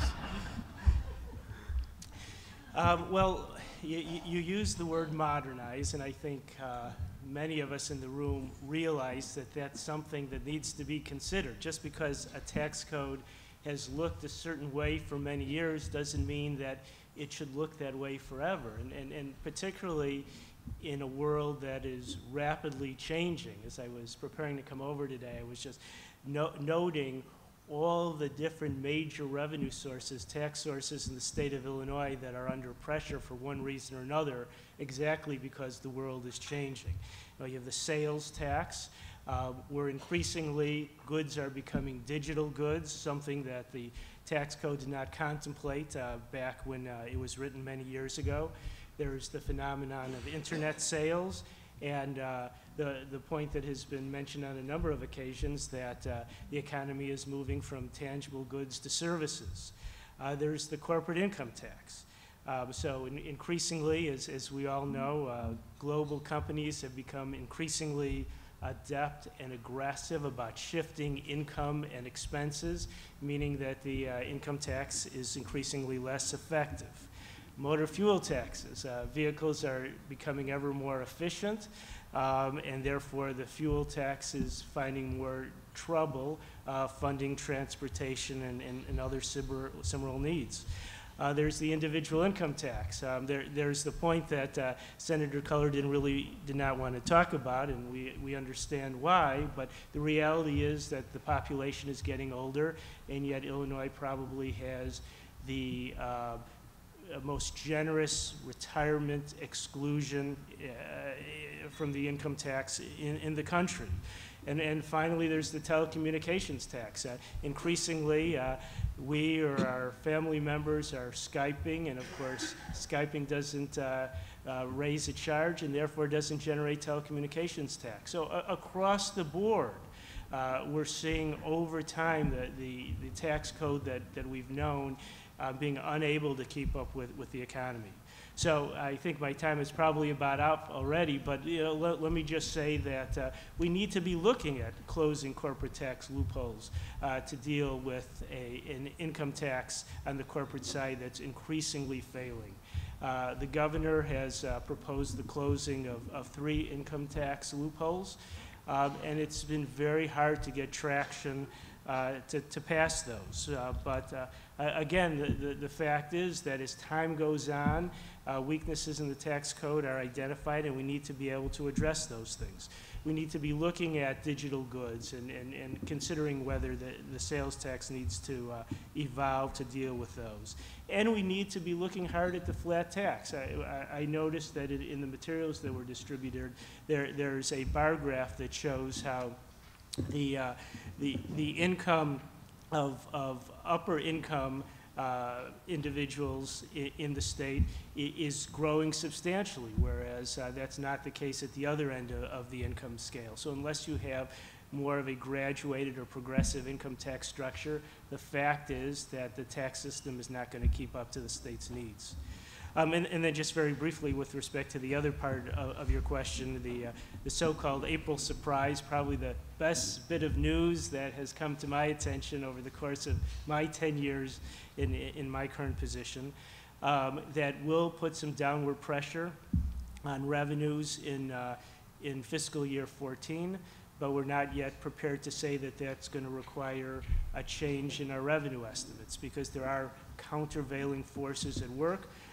We're seeing strong capital gains, strong increase in the stock market, and also in dividends on the individual income tax side, and on the corporate income tax side, strong corporate profits, maybe higher profits than we originally anticipated when we were working on the budget a number of months ago.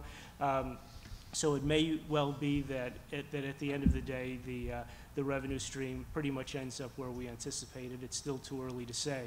I'll say that across the country, states are experiencing similar things, and to date, there's only one state that I know of that has reduced their fiscal year 14 revenue estimate in light of the April surprise. Thank you very much. Thank you. Okay, Senator Hutchinson, what role does fiscal reform play in realizing your vision for the future of Illinois? Good afternoon, everybody. It's interesting that Director Hamer brought up some of the individual things, so I'll speak globally, because I think all things begin and end with the tax code. And so to say that we have a unworkable, antiquated, what's another bad, give me somebody a thesaurus for antiquated, but a tax code that is built, archaic, but a tax code that's built for an economy that doesn't exist anymore. And because of that, it manifests itself in structural deficits every single year. We cannot continue, and I'm speaking as someone who has to run for office every cycle, and that I see people every cycle say, I'm running for the education of our children, I'm running so everyone has access to health care, I'm running so that we can turn the direction of this state around. You cannot do that if the one thing nobody ever wants to talk about, because it elicits such strong emotions no matter where you fall on the political spectrum, if you cannot have a realistic conversation about taxes and about what taxes are there to do, and about the fact that there is a massive disconnect between the taxes we pay and what those taxes are supposed to pay for. So when we think about what government ought do, what role should government play, that is directly related to how we fund it, so that we can do what it is constituents expect for us.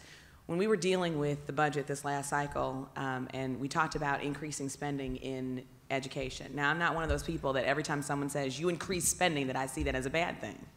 I don't, because I think investing in education is one of the smartest things we can do. We were facing funding education levels at 2003 numbers. So when we brought it up to 2008. Yay. It's 2013. And I need a state that's going to be ready to receive my children, properly educated, and ready to participate in the stream of economic activity that I hope Illinois is the 5th largest state in the country, sitting right in the middle of the country. If you go east or west or north or south, you're probably coming through here. There's a reason why when China came to visit, they didn't go to Sheboygan, they came to Chicago. Because of who we are in the Midwest and where we sit in the stream of commerce worldwide. So my view of fiscal reform is directly related to my view of what government ought to do in the first place. And it should be efficient, it should be transparent, it should be accessible, and it should be open to the people who need it the most. But more than anything else is that when you have no place else to go, when you have no one else to rely on, your government ought to be there for you. That ought to be a place where you can turn. We don't let people die in the street.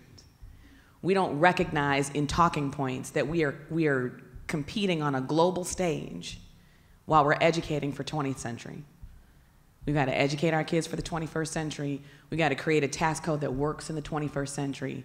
We have to understand that as times change and demographics change and people change and demands change, we must be strong enough to change with it. So if that means looking at things like, why in the world would we give a tax credit to a state for production activities they do in their state? Right now, Illinois gives a break because of our mirroring, because of our melding with the federal tax code. There was, in 2009, a tax break that was created to incentivize manufacturing. We all want to incentivize manufacturing, especially since we've lost that base here in Illinois, and we've moved more to a service economy. The one sector that we really could afford to kind of, bolster and incentivize would be manufacturing. But when we did that at the federal level, through no action of the General Assembly, that means Illinois gives a break to multi-state companies who have production facilities in other states. So when you're creating jobs in Indiana and Wisconsin and Louisiana, we give you a break for it. In Illinois, friendly. We're such a wonderful place to do business. We'll give you breaks for what you do not even here. That alone was worth over $100 million. Now, am I wanting to fund my children? Or am I wanting to give tax breaks to production activities that don't even occur here? Those are things that we have to be honest about when we're talking about whether or not we're going to be able to turn the direction of the state forward. So when I'm listening to people run for office, when I'm listening to people give their reasons for why they're here, I know what you'll say to win. I'd like to see what you're willing to lose over. Thank you very much. No. Yeah. We'll let that mic work for the two guys on the end, and you guys share that one. Cool. All right. So, Chris Magnuson, what steps would you recommend the state take to improve the business climate in Illinois? Well, thank you, Craig, for this opportunity. And first, let me apologize from our president, Philip Nelson, who is actually farming today. You may all be aware that we've gotten a lot of rain this spring. And we are made up as an organization of farmers, family farmers. 94% of the farmers in the state are family farmers, and he's one. And when he has an opportunity to plant, he really has to do it. And so about 8 o'clock last night, he called, and these talking points that I actually prepared for him with no idea I'd actually have to refer to him. He called and said, I feel really bad, but I have got to do this because the more rain's coming in, and so it's just a critical time for his business. So I'm going to actually try to read off my talking points, and I'd say farmers are as committed to this state in terms of our business of maybe anyone, because you can't pick up the land. Our president, who's out farming today, can't move that to Indiana or Wisconsin or anywhere else. They feel like they are committed, unlike any other business, to the long-term health of the state. We have a great state in terms of assets for agriculture. And by the way, probably most of you didn't wake up this morning thinking we should invest in agriculture, that's the answer to our problems. But I would contend we should as a state. It's our largest industry. 25% of our workers are involved in some form of agriculture, not only farming, but if you look at manufacturers from John Deere to Navistar to Caterpillar to our huge risk management through our Board of Trade and the Mercantile here in Chicago, through just countless other types of processing industries, food processing in the state, ADM and Decatur, et cetera, et cetera. It is a major industry that I think often gets overlooked because we tend to think of ourselves bipolar. We're Chicago or downstate, and one doesn't benefit the other. And in reality, that's not true. We share a lot in common, and that's my message overall today. But I would say, so the business climate, when we got a group together called the Vision for Illinois Agriculture, which was made up of a variety of businesses in agriculture, farmers, farm groups, academia, state agencies, et cetera. Looked at our assets, yes, CTBA. Ralph's a great participant on that, and we very much welcome his viewpoint. And we looked at what Illinois has to offer, and it's really strong in terms of assets. Like Senator Hutchinson mentioned, we're well positioned in the state. We have great transportation through our rivers, through our rail system. We have access to the Chicago market. We actually have the richest soils in the country and some of the world. We just have everything going for us. But if we were not going to reach our potential, we felt because of two things in particular: a business climate that, at least in perception, lags much of the rest of the Midwest. And I can talk later if I get questions in that area about some of the things that make up that perception. And also attracting the best and brightest minds into agriculture. We need that talent. So we developed the SMART Agenda, which has 8 points that we feel would make up a good business climate. And interesting with all this discussion about taxes, you might think maybe a business-oriented group, it would have to do with lower taxes. Taxes are not mentioned of any of the 8 items. They're really not the factors we heard when people talked about what's important to a business climate. Number one was operating with fiscal integrity, and we've heard that over and over again today. We've got to be able to pay our bills. We've got to, reduce our debt. We've got to operate within our budget. Companies are not willing to invest and make a 50-year investment in a plant with a state that has that kind of uncertainty in terms of their fiscal situation. And then other things are areas in terms of a responsive regulatory, world-class education, support for startups, various types of course, research, and that's another subject I could go in where Illinois is, even though we're the largest state in the Midwest for agriculture, we're near the bottom on parallel with South Dakota in the amount of funds that the state provides to support agriculture research. So there's just a lot of things we could do to grow our economy through an improved business climate that we think needs to be done. Thank you very much, Chris. And now, we have a two-part question for Ralph Martiri. So you're saying 2 parts, but it's his playing field, his football. No, just kidding. Anyway, Ralph, first off, what reforms do you think are most needed for the state to resolve its deficit problems going forward? You know, it's pretty simple. There's no one magic silver bullet. In fact, at this point in my life, I'm tired of dodging silver bullets. There are 2 things really the state has to do from a tax policy standpoint to get its fiscal house in order. And number 1, it does have to expand its state sales tax base to include services. There are 46 states in the nation that have a sales tax. We have the 4th most narrow base because of our broad exclusion for services. That really costs us a significant amount of lost revenue over time and makes it almost impossible for state revenue growth from one year into the next to keep up with the inflationary cost growth of delivering services from one year to the next. So if your tax revenue is not growing at a rate that'll keep up with the cost growth in your services, you got to cut them. Or you got to do some irresponsible things, which the state has done in the past, borrow against the pensions to fund services. And second, we absolutely should go to a graduated rate structure for the income tax. We should design taxes in Illinois to be fair, to track the ability to pay. And the only way to do that with the income tax is to have one where the rates get somewhat higher as incomes get higher, applying to those higher marginal rates to higher income levels. And really, and this was mentioned by Brian Hamer, but it's really very true. In America, since 1980, there's been a massive disconnect in income growth between most Americans and the wealthiest Americans. And I have to be clear, it is most Americans. Over the sequence from roughly 1980 through 2007, so not even including the Great Recession, 90% of America only received 36% of all income growth. 90%, 30%, 36% of income growth. That means roughly 2/3 of all growth in income in America went to the wealthiest 10%. There's no way a flat income tax can fairly assess tax burden when that's the reality in the way income growth is distributed from your private sector economy. Now, as Senate President Cullerton mentioned, we do need to have a constitutional amendment to accomplish that goal, and I think that's a doable push. It requires a lot of grassroots effort. It's going to require a lot of public education. But I think at the end of the day, most people would be for a tax system that assessed tax burden in accordance with people's ability to pay. So I think it's a doable push, if a very difficult push. You know, we focus on the tax side of the ledger at CTBA for Illinois' problem resolution because it's very, very clear that spending on services is not driving the deficit. You'll see this number in your reports that are at your desk, but I really want to emphasize it. We are spending, after you account for inflation and population growth, roughly 28% less on those 4 core services of education, healthcare, public safety, and human services today than we did at 2000. This is the 5th richest state in America, 5th largest economy. In fact, if we were an independent country, we'd have the 19th largest economy in the world.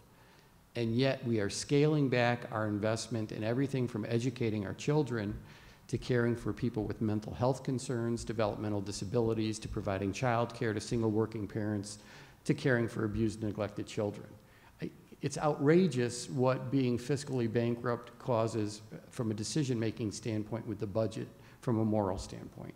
So I think at this juncture, it being very clear that our revenues simply don't support our current level of services, and our current level of services do not support our state's population, that we have to focus on the revenue side of the ledger. And I agree with the comments of Judy Baar Topinka that it has to be a bipartisan effort, and I am hopeful that we have Republican leadership in the state that will step to the plate. And I even have examples of that happening. A couple of years ago, we were pushing a very large HB 750 tax increase for the state of Illinois. It would have expanded the sales tax base to services. It included that family tax credit that John Cullerton was talking about. But we couldn't get it out of committee in the House on purely Democratic votes. And 2 Republican downstate legislators, Roger Eddy and Jerry Mitchell, who initially opposed the legislation because it was a tax increase, after seriously reviewing it and frankly working CTBA staff to death over a 2-week period of time, voted in favor of the bill against their caucus position, not because they liked it, they did not, but because they recognized it was the right thing to do. They were willing to lose over it. So I think we have that kind of leadership in both parties in Illinois, and it's now time for us to start activating the leadership to really move forward and resolve these issues. Well, let me follow up with that, because we're going into a political season, as has been mentioned more than once here. What are the chances of seeing that kind of action this year and being able to pass either one of the things you talked about, either the expanded sales tax base or the graduated income tax? Well, the graduated income tax, that requires a constitutional amendment. So it's a two-step process. First, the House and the Senate, by significant majorities, 3/5 majorities, have to vote to place it on the ballot. But it doesn't become law until we, as a body politic, also vote in favor of it. And I think even if you're a very conservative individual, whether you're in the Democratic or Republican Party, and you wouldn't support this approach to taxation yourself, you certainly have no reason not to vote in favor of a constitutional amendment, because at the end of the day, your constituents are deciding how they want to be taxed. And I don't think any elected official ought to fear what their constituents really want. So I think that there's a sales pitch to make there, even to very conservative members. So I think that that has a chance. As far as the gubernatorial candidates taking it on, I think it all depends on whether or not they pay attention to history. So we have the lesson of an election with Governor Walker defeating the incumbent Dan Ogilvy years ago over the income tax issue. And Governor Ogilvy was the advocate of the 1970 Constitutional Convention that created an income tax in Illinois. We didn't have one before then. And then he lost his reelection bid to a very populist Dan Walker, who was charismatic and charming and a criminal, so everything we tend to support in governors. But what people don't look at is the deeper returns from that election. No state rep or senator who voted for that constitutional amendment and ran for re-election lost. And you can bet every candidate that ran against them used the issue. Walker defeated Ogilvy because of his personal charisma and charm. And we lay blame on the tax issue, but it really wasn't what drove that election. You fast forward to the first time Jim Edgar ran for the governorship against Neil Hartigan. Edgar ran as the pro-tax candidate. Governor Thompson had just temporarily increased the state's income tax from 2.5% to 3%. Neil Hartigan, the Democrat, ran on a campaign of moving that tax increase back to 2.5%. Jim Edgar said, we can't afford to do that. We have to make it a permanent tax increase. Edgar won the election. So at the end of the day, I think Senator Hutchinson put it best. I mean, we really have to be looking to support individuals that are willing to tell voters and taxpayers not necessarily everything they want to hear, but what they have to hear, and are willing to act on it. And I do think that that's a doable thing.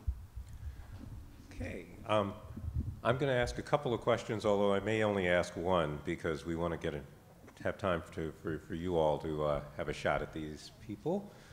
But and I'm going to throw this out to Senator Hutchinson first, but I want you all to get a piece of it. And that is to answer Senate President Cullerton's question, which is, so what does the legislature do when that money stops? Or does it keep the money going when the income tax is supposed to drop back down? Because right now we have people who have seen temporary, quote, taxes before, and even he was pointing out, yes, we in the media keep referring to it as temporary, wink, wink, taxes. What happens when that due date comes? One, when I was one of the people who kind of felt like if we were going to do a quote-unquote temporary income tax, we should have done it high enough to actually solve something. So to do a temporary income tax that still didn't cover what it was we needed to cover, in addition to the fact that we did not refinance our backlog of bills. Now, I've heard it said a million times that you all passed an income tax increase. It was supposed to pay off all the old bills, and you didn't do it, and that's why we have a spending problem and not a revenue problem. Failing to mention the fact that we did not refinance or restructure our debt. Now, for the life of me, cannot understand why it is acceptable to float the debt of the state of Illinois on the backs of people who do business with the state of Illinois. That is financing our debt on the backs of people who didn't give us permission to do it. That is fundamentally wrong and unfair and violates basic principles of contract law. So why we didn't refinance the debt is because we came down to a large political argument that was no borrowing.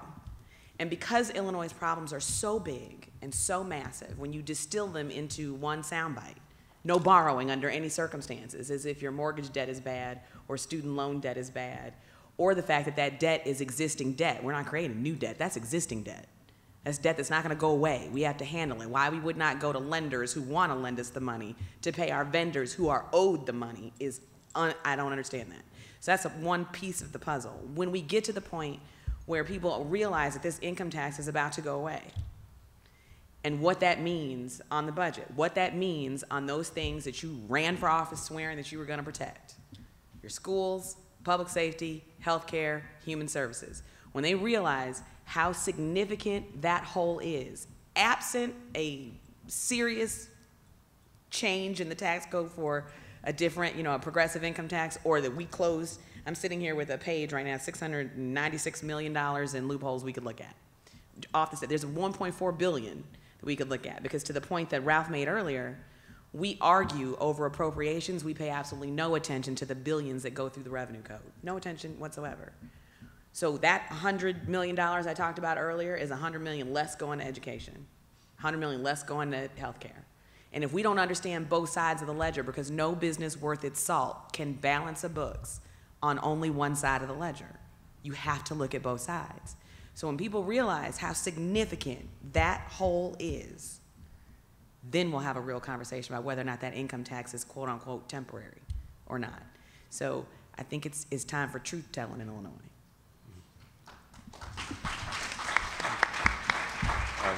Anybody? Well, let me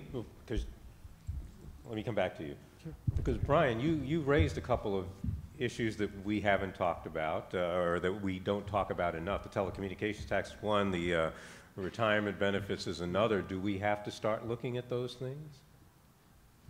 And now I know you're speaking, you're part of the administration, so you have to be careful. I think my point just is that both the residents, the taxpayers of Illinois, and public officials need to be looking at everything. These are challenging times. I agree completely with Senator Hutchison that it's not just about one side of the budget. In order to get our arms around the fiscal challenges and also to meet our obligations to people, particularly those in need in the state, we need to be looking at the spending side, but we also need to be looking at the revenue side. And to kind of have our blinders on and just say that because things have been this way in the past, they need to be this way going forward, is really an invitation for continuing fiscal crisis. So yeah, we need to look at all these things and let's decide what makes the most sense. Okay, Chris. I was just going to comment that when the increase was passed, I think our membership, although there's always some who never want to see an increase in taxes, but I think they recognized, as others have mentioned, that it had to, we have to look at both sides.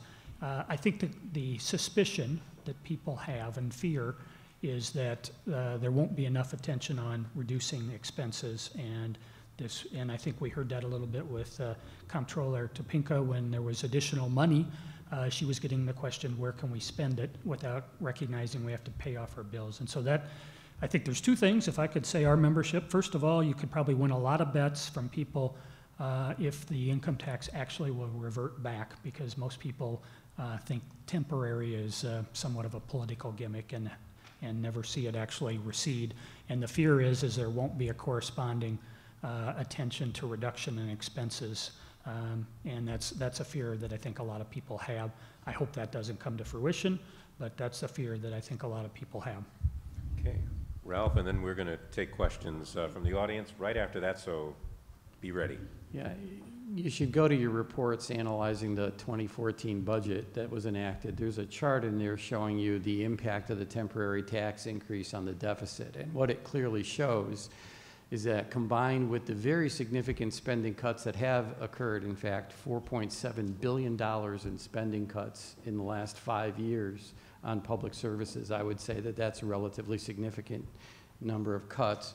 But combined with those cuts, that temporary tax increase has stabilized the state's deficit in the $8 to $9 billion range.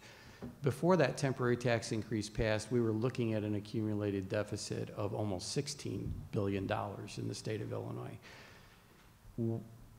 If we didn't have that temporary tax increase, we made those $4.7 billion in service cuts, and we're still trying to spend at current levels for the 2014 proposed budget.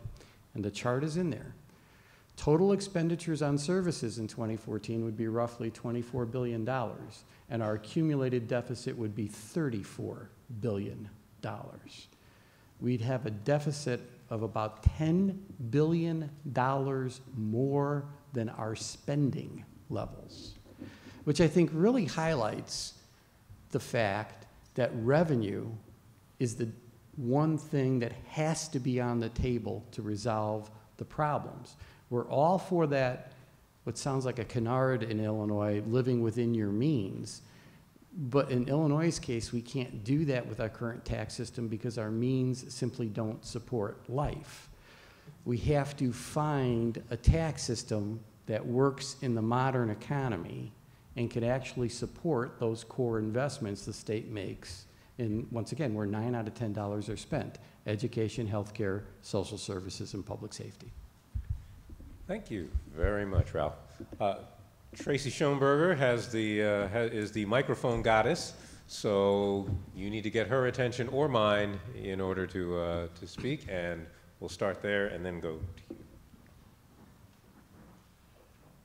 So I've heard a different explanation why so much money, or the 80% didn't participate in the prosperity during the 80s. I've heard that in wages, what you said is true, but in fringe benefits, especially health care costs, that's what really ate up anything that could be put on their wages. This just shows, the data sets that I am citing are internal revenue service data sets, share in growth of income over time.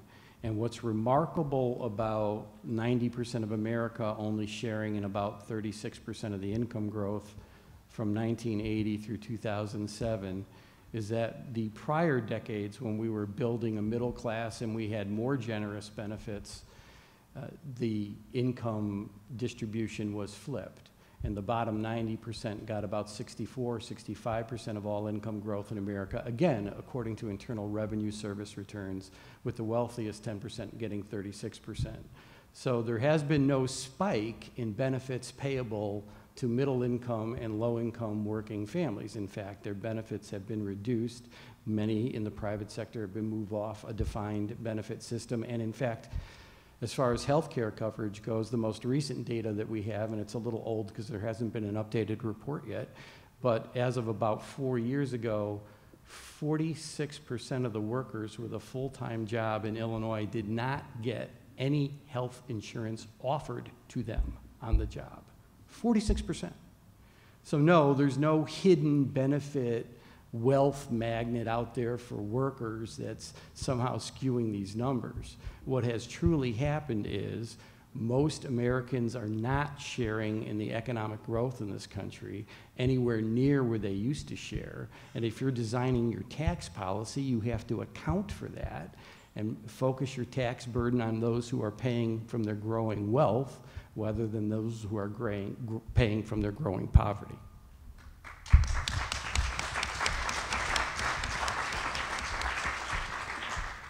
This is a question for Senator Hutchinson. You'd mentioned that there are manufacturers who get a tax benefit for manufacturing not within our own state. How do we get rid of that? We put it in a bill. We have a bill. We had a bill now, and we're going to try to start really hitting this from a grassroots level, because it did go toward, in this bill we had about $445 million. We had three. One was foreign dividends, which is about $386 million, and that would allow Illinois to tax dividends that are earned by foreign companies and are transferred to companies that have taxable income in Illinois. So right now, they're considered taxable income under federal law, but they're exempt from Illinois taxation. $386 million. So anybody that you've ever heard run for office and say, I want to make sure that we don't send jobs overseas. Well, the way you incentivize that is to incentivize the financial practices that make it worthwhile for them to send it overseas. One thing we could do. The second thing, the domestic production credit. The first answer to that is we need to decouple from the federal code. Right now, Illinois is one of, I think, only 22 states that are coupled with the federal code. And there are folks who don't want us to separate. 22 states have done it, because the best analogy I can come up with is it's like being in the middle of a storm, and it's rainy and it's windy and the street is windy, and you're telling me I can't steer. We have to stay, everything has to stay exactly the way it is right now. I can't steer to get out of this. We have to make our own decisions on our tax code based on the economy and the conditions as we find them in this state. And the only way to do that is if we're making our own decisions. That's why 22 states have decoupled from the federal code, because we end up giving breaks and incentives through no action of the General Assembly, which continues the practice that we have in this state of tax policy as buckshot. We just shoot and hope it hits someplace, and there's no policy that surrounds why we give an incentive, to whom we give an incentive. Is it targeted? Is it measurable? Will we see a return on our investment and create a tax code that actually works for a 21st century economy? We cannot have a tax code built for 1913 in 2013. I have a question for Senator Hutchison. Senator Hutchison, just to shift gears for a moment, I'm concerned with the economic viability of the south suburbs. Could you please elaborate on what the position is with the third airport? Yes, one of my favorite topics. And part of the reason it's one of my favorite topics is because when I first came in the General Assembly, I said, now that's a 40-year-old fight, and I just turned 37. And a lot of smart people have been fighting about this for a long time, and I just turned 37, so that's like almost my whole life. And so now I get to say that's over a 40-year-old fight, and I just turned 40. And we just passed a bill to build the third airport. So finally, it appears we have all people swimming in the same direction. We know that for the south suburbs, within 45 minutes drive time, there are 1.8 million people. 1.8 million people where development and economic investment has bypassed that part of the state. In my district alone, there are intermodals and rivers, and I passed legislation to create the Ileana Highway, which will be the first east-west highway built in this part of the state since I-80. So when you add the Ileana and the airport and the 3 intermodals and the cargo capacity for the economic activity that happens amongst 1.8 million people within a 45-minute drive time, now we're talking about investing in the transportation infrastructure network of a part of the state that sorely, sorely needs it. In 1984, the FAA said Chicagoland has to find another site to relieve what we know is going to be the coming pressure. Now I know that most of the stuff I buy is online, and I get it shipped to my house. That means it goes from some warehouse, goes on a plane or on a train, and then a truck, then changed to a truck and delivered to my door. The way our commerce moves now tells us that we have a real shot at some economic development in the south suburbs. So I'm very, very pleased that after decades and decades and decades, representatives from Will County and Kankakee County and Cook County came together and invested in us. So it was an exciting day on the last day of session. So we have a shot, but we only got one time to do it right. So this is just the beginning, not the end, just the beginning. Thank you. This is going to be our last question, and then I'm going to turn it back over to Mr. Martiri, our host. There's only been a couple mentions of health care. I think somebody said that 46% of workers were not offered it at work. Isn't that about to change with the Affordable Health Care Act? And will Illinois be ready by the October 1st, which I think is the October 1st deadline for the so-called marketplace or exchanges? And I also keep hearing that people will be able to choose from various plans online, but aren't most people who would benefit from this healthcare expansion not the type of people that would have computers in their homes to look online in order to find these choices? And how will that affect the overall budget? I realize that's 3 questions, but they all kind of fit together. You cheated. Thanks. Are you guys ready for implementation? No. That's what I thought. No. That's what I thought. Ralph just said, "Are you guys ready for implementation?" I said, "No, we are behind. We're behind." You know, and part of that was wrapped up in the political arguments as to whether or not the Affordable Care Act was going to be struck by the Supreme Court. So there was a contingency of folks in Illinois that didn't want to put down any of the markers that we needed to put down to have our healthcare exchanges ready for implementation in 2014. I think we're trying now to figure out, one, with the federal government's promise to pay 100% of new enrollees in Medicaid as a result of that, and then going forward after that, 90% of that, what that means to our Medicaid budget here. And while we're having these conversations, we are still stuck in the who's eligible to be on Medicaid in the first place. So it's gonna be a bumpy road in that people who understand that for the poorest of the poor, we cannot erode the safety net that happens because you pay more for that in the end. It doesn't make sense for us to pay 3 times the cost when we can try to do everything we can to get people proper coverage now so that they can have primary care visits. They don't present in the emergency room, which is again 3 to 4 times the cost of that. They're not stuck in a mire of unnecessary tests and unnecessary procedures when you're getting regular coordinated care along the way. What we're finding now is that and remember what I said earlier was, what's the role of government? What ought government do? What are we charged with doing? And in that, we're having a conversation as to what role the states should play in our health care coverage. The interesting thing about that, though, is that for those people who argue states' rights, you'd think you'd want people to come in and have Illinois design a system that works for Illinois instead of turning it over to the federal government if we don't do it. So there's a lot of working groups that are dealing with that. I don't know that we've had a whole lot of conversations about the digital divide, like people who would be most apt to use this. But I will say that the most poor of us will still have Medicaid. We're trying to deal with people who would have coverage if they could afford it. These are the working poor with no benefits. These are people who, were single and didn't have children, which we're now covering. These are folks who are participating in the economic stream. They have smartphones, they have other things. They just can't necessarily handle $5,000 deductibles on their care. So I don't know that the digital divide is going to be as significant in that population of folks, because these are people who, but if there is a problem with that, we'll have to make a little buttonhole note to make sure that that's something we look at. Right now, I think it's more about the policy direction that we're going to go in as to who should be in this and who can we move out of the Medicaid rolls and onto being fully covered, or at least covered in a way that they can afford it. Thank you very much. And I would like us all to thank our panel this afternoon. This has been really Brian Hamer, Toy Hutchinson, Chris Magnuson, and Ralph Martiri. It's been a real pleasure for me, and so much of a pleasure that I'm going to tell you that excerpts of this panel, and in fact even some of the remarks of our keynote speakers, are going to be part of our At Issue program on Sunday on WBBM. So you'll get to hear some of it again.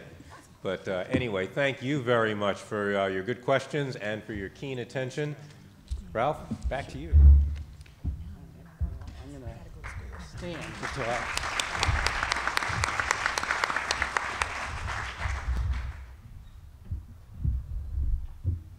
Well, I want to thank everyone again who came, the staff, our directors, our committee, our sponsors, our wonderful panelists, and your great insights, and end with some questions. I want you to think of a word to describe a state. It's a state that has great wealth, yet has consistently underfunded the education it provides children. So much so that it ranks at or near the bottom in every category of investing in its kids. On top of that, this same state sees a differential in funding for its children of color vis-a-vis its majority white children that is the greatest in the nation. This is coming at a time when economic viability is more closely correlated with your educational attainment than at any other time in our history. And what would you use to describe a state as a word that has consistently, over the last decade, cut its investment in caring for people with developmental disabilities, mental health problems, child care for single working parents, domestic violence prevention and treatment, despite having great wealth?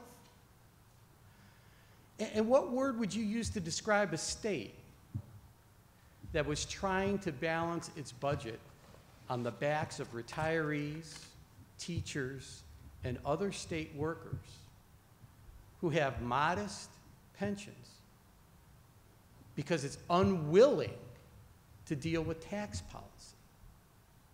And here's the kicker.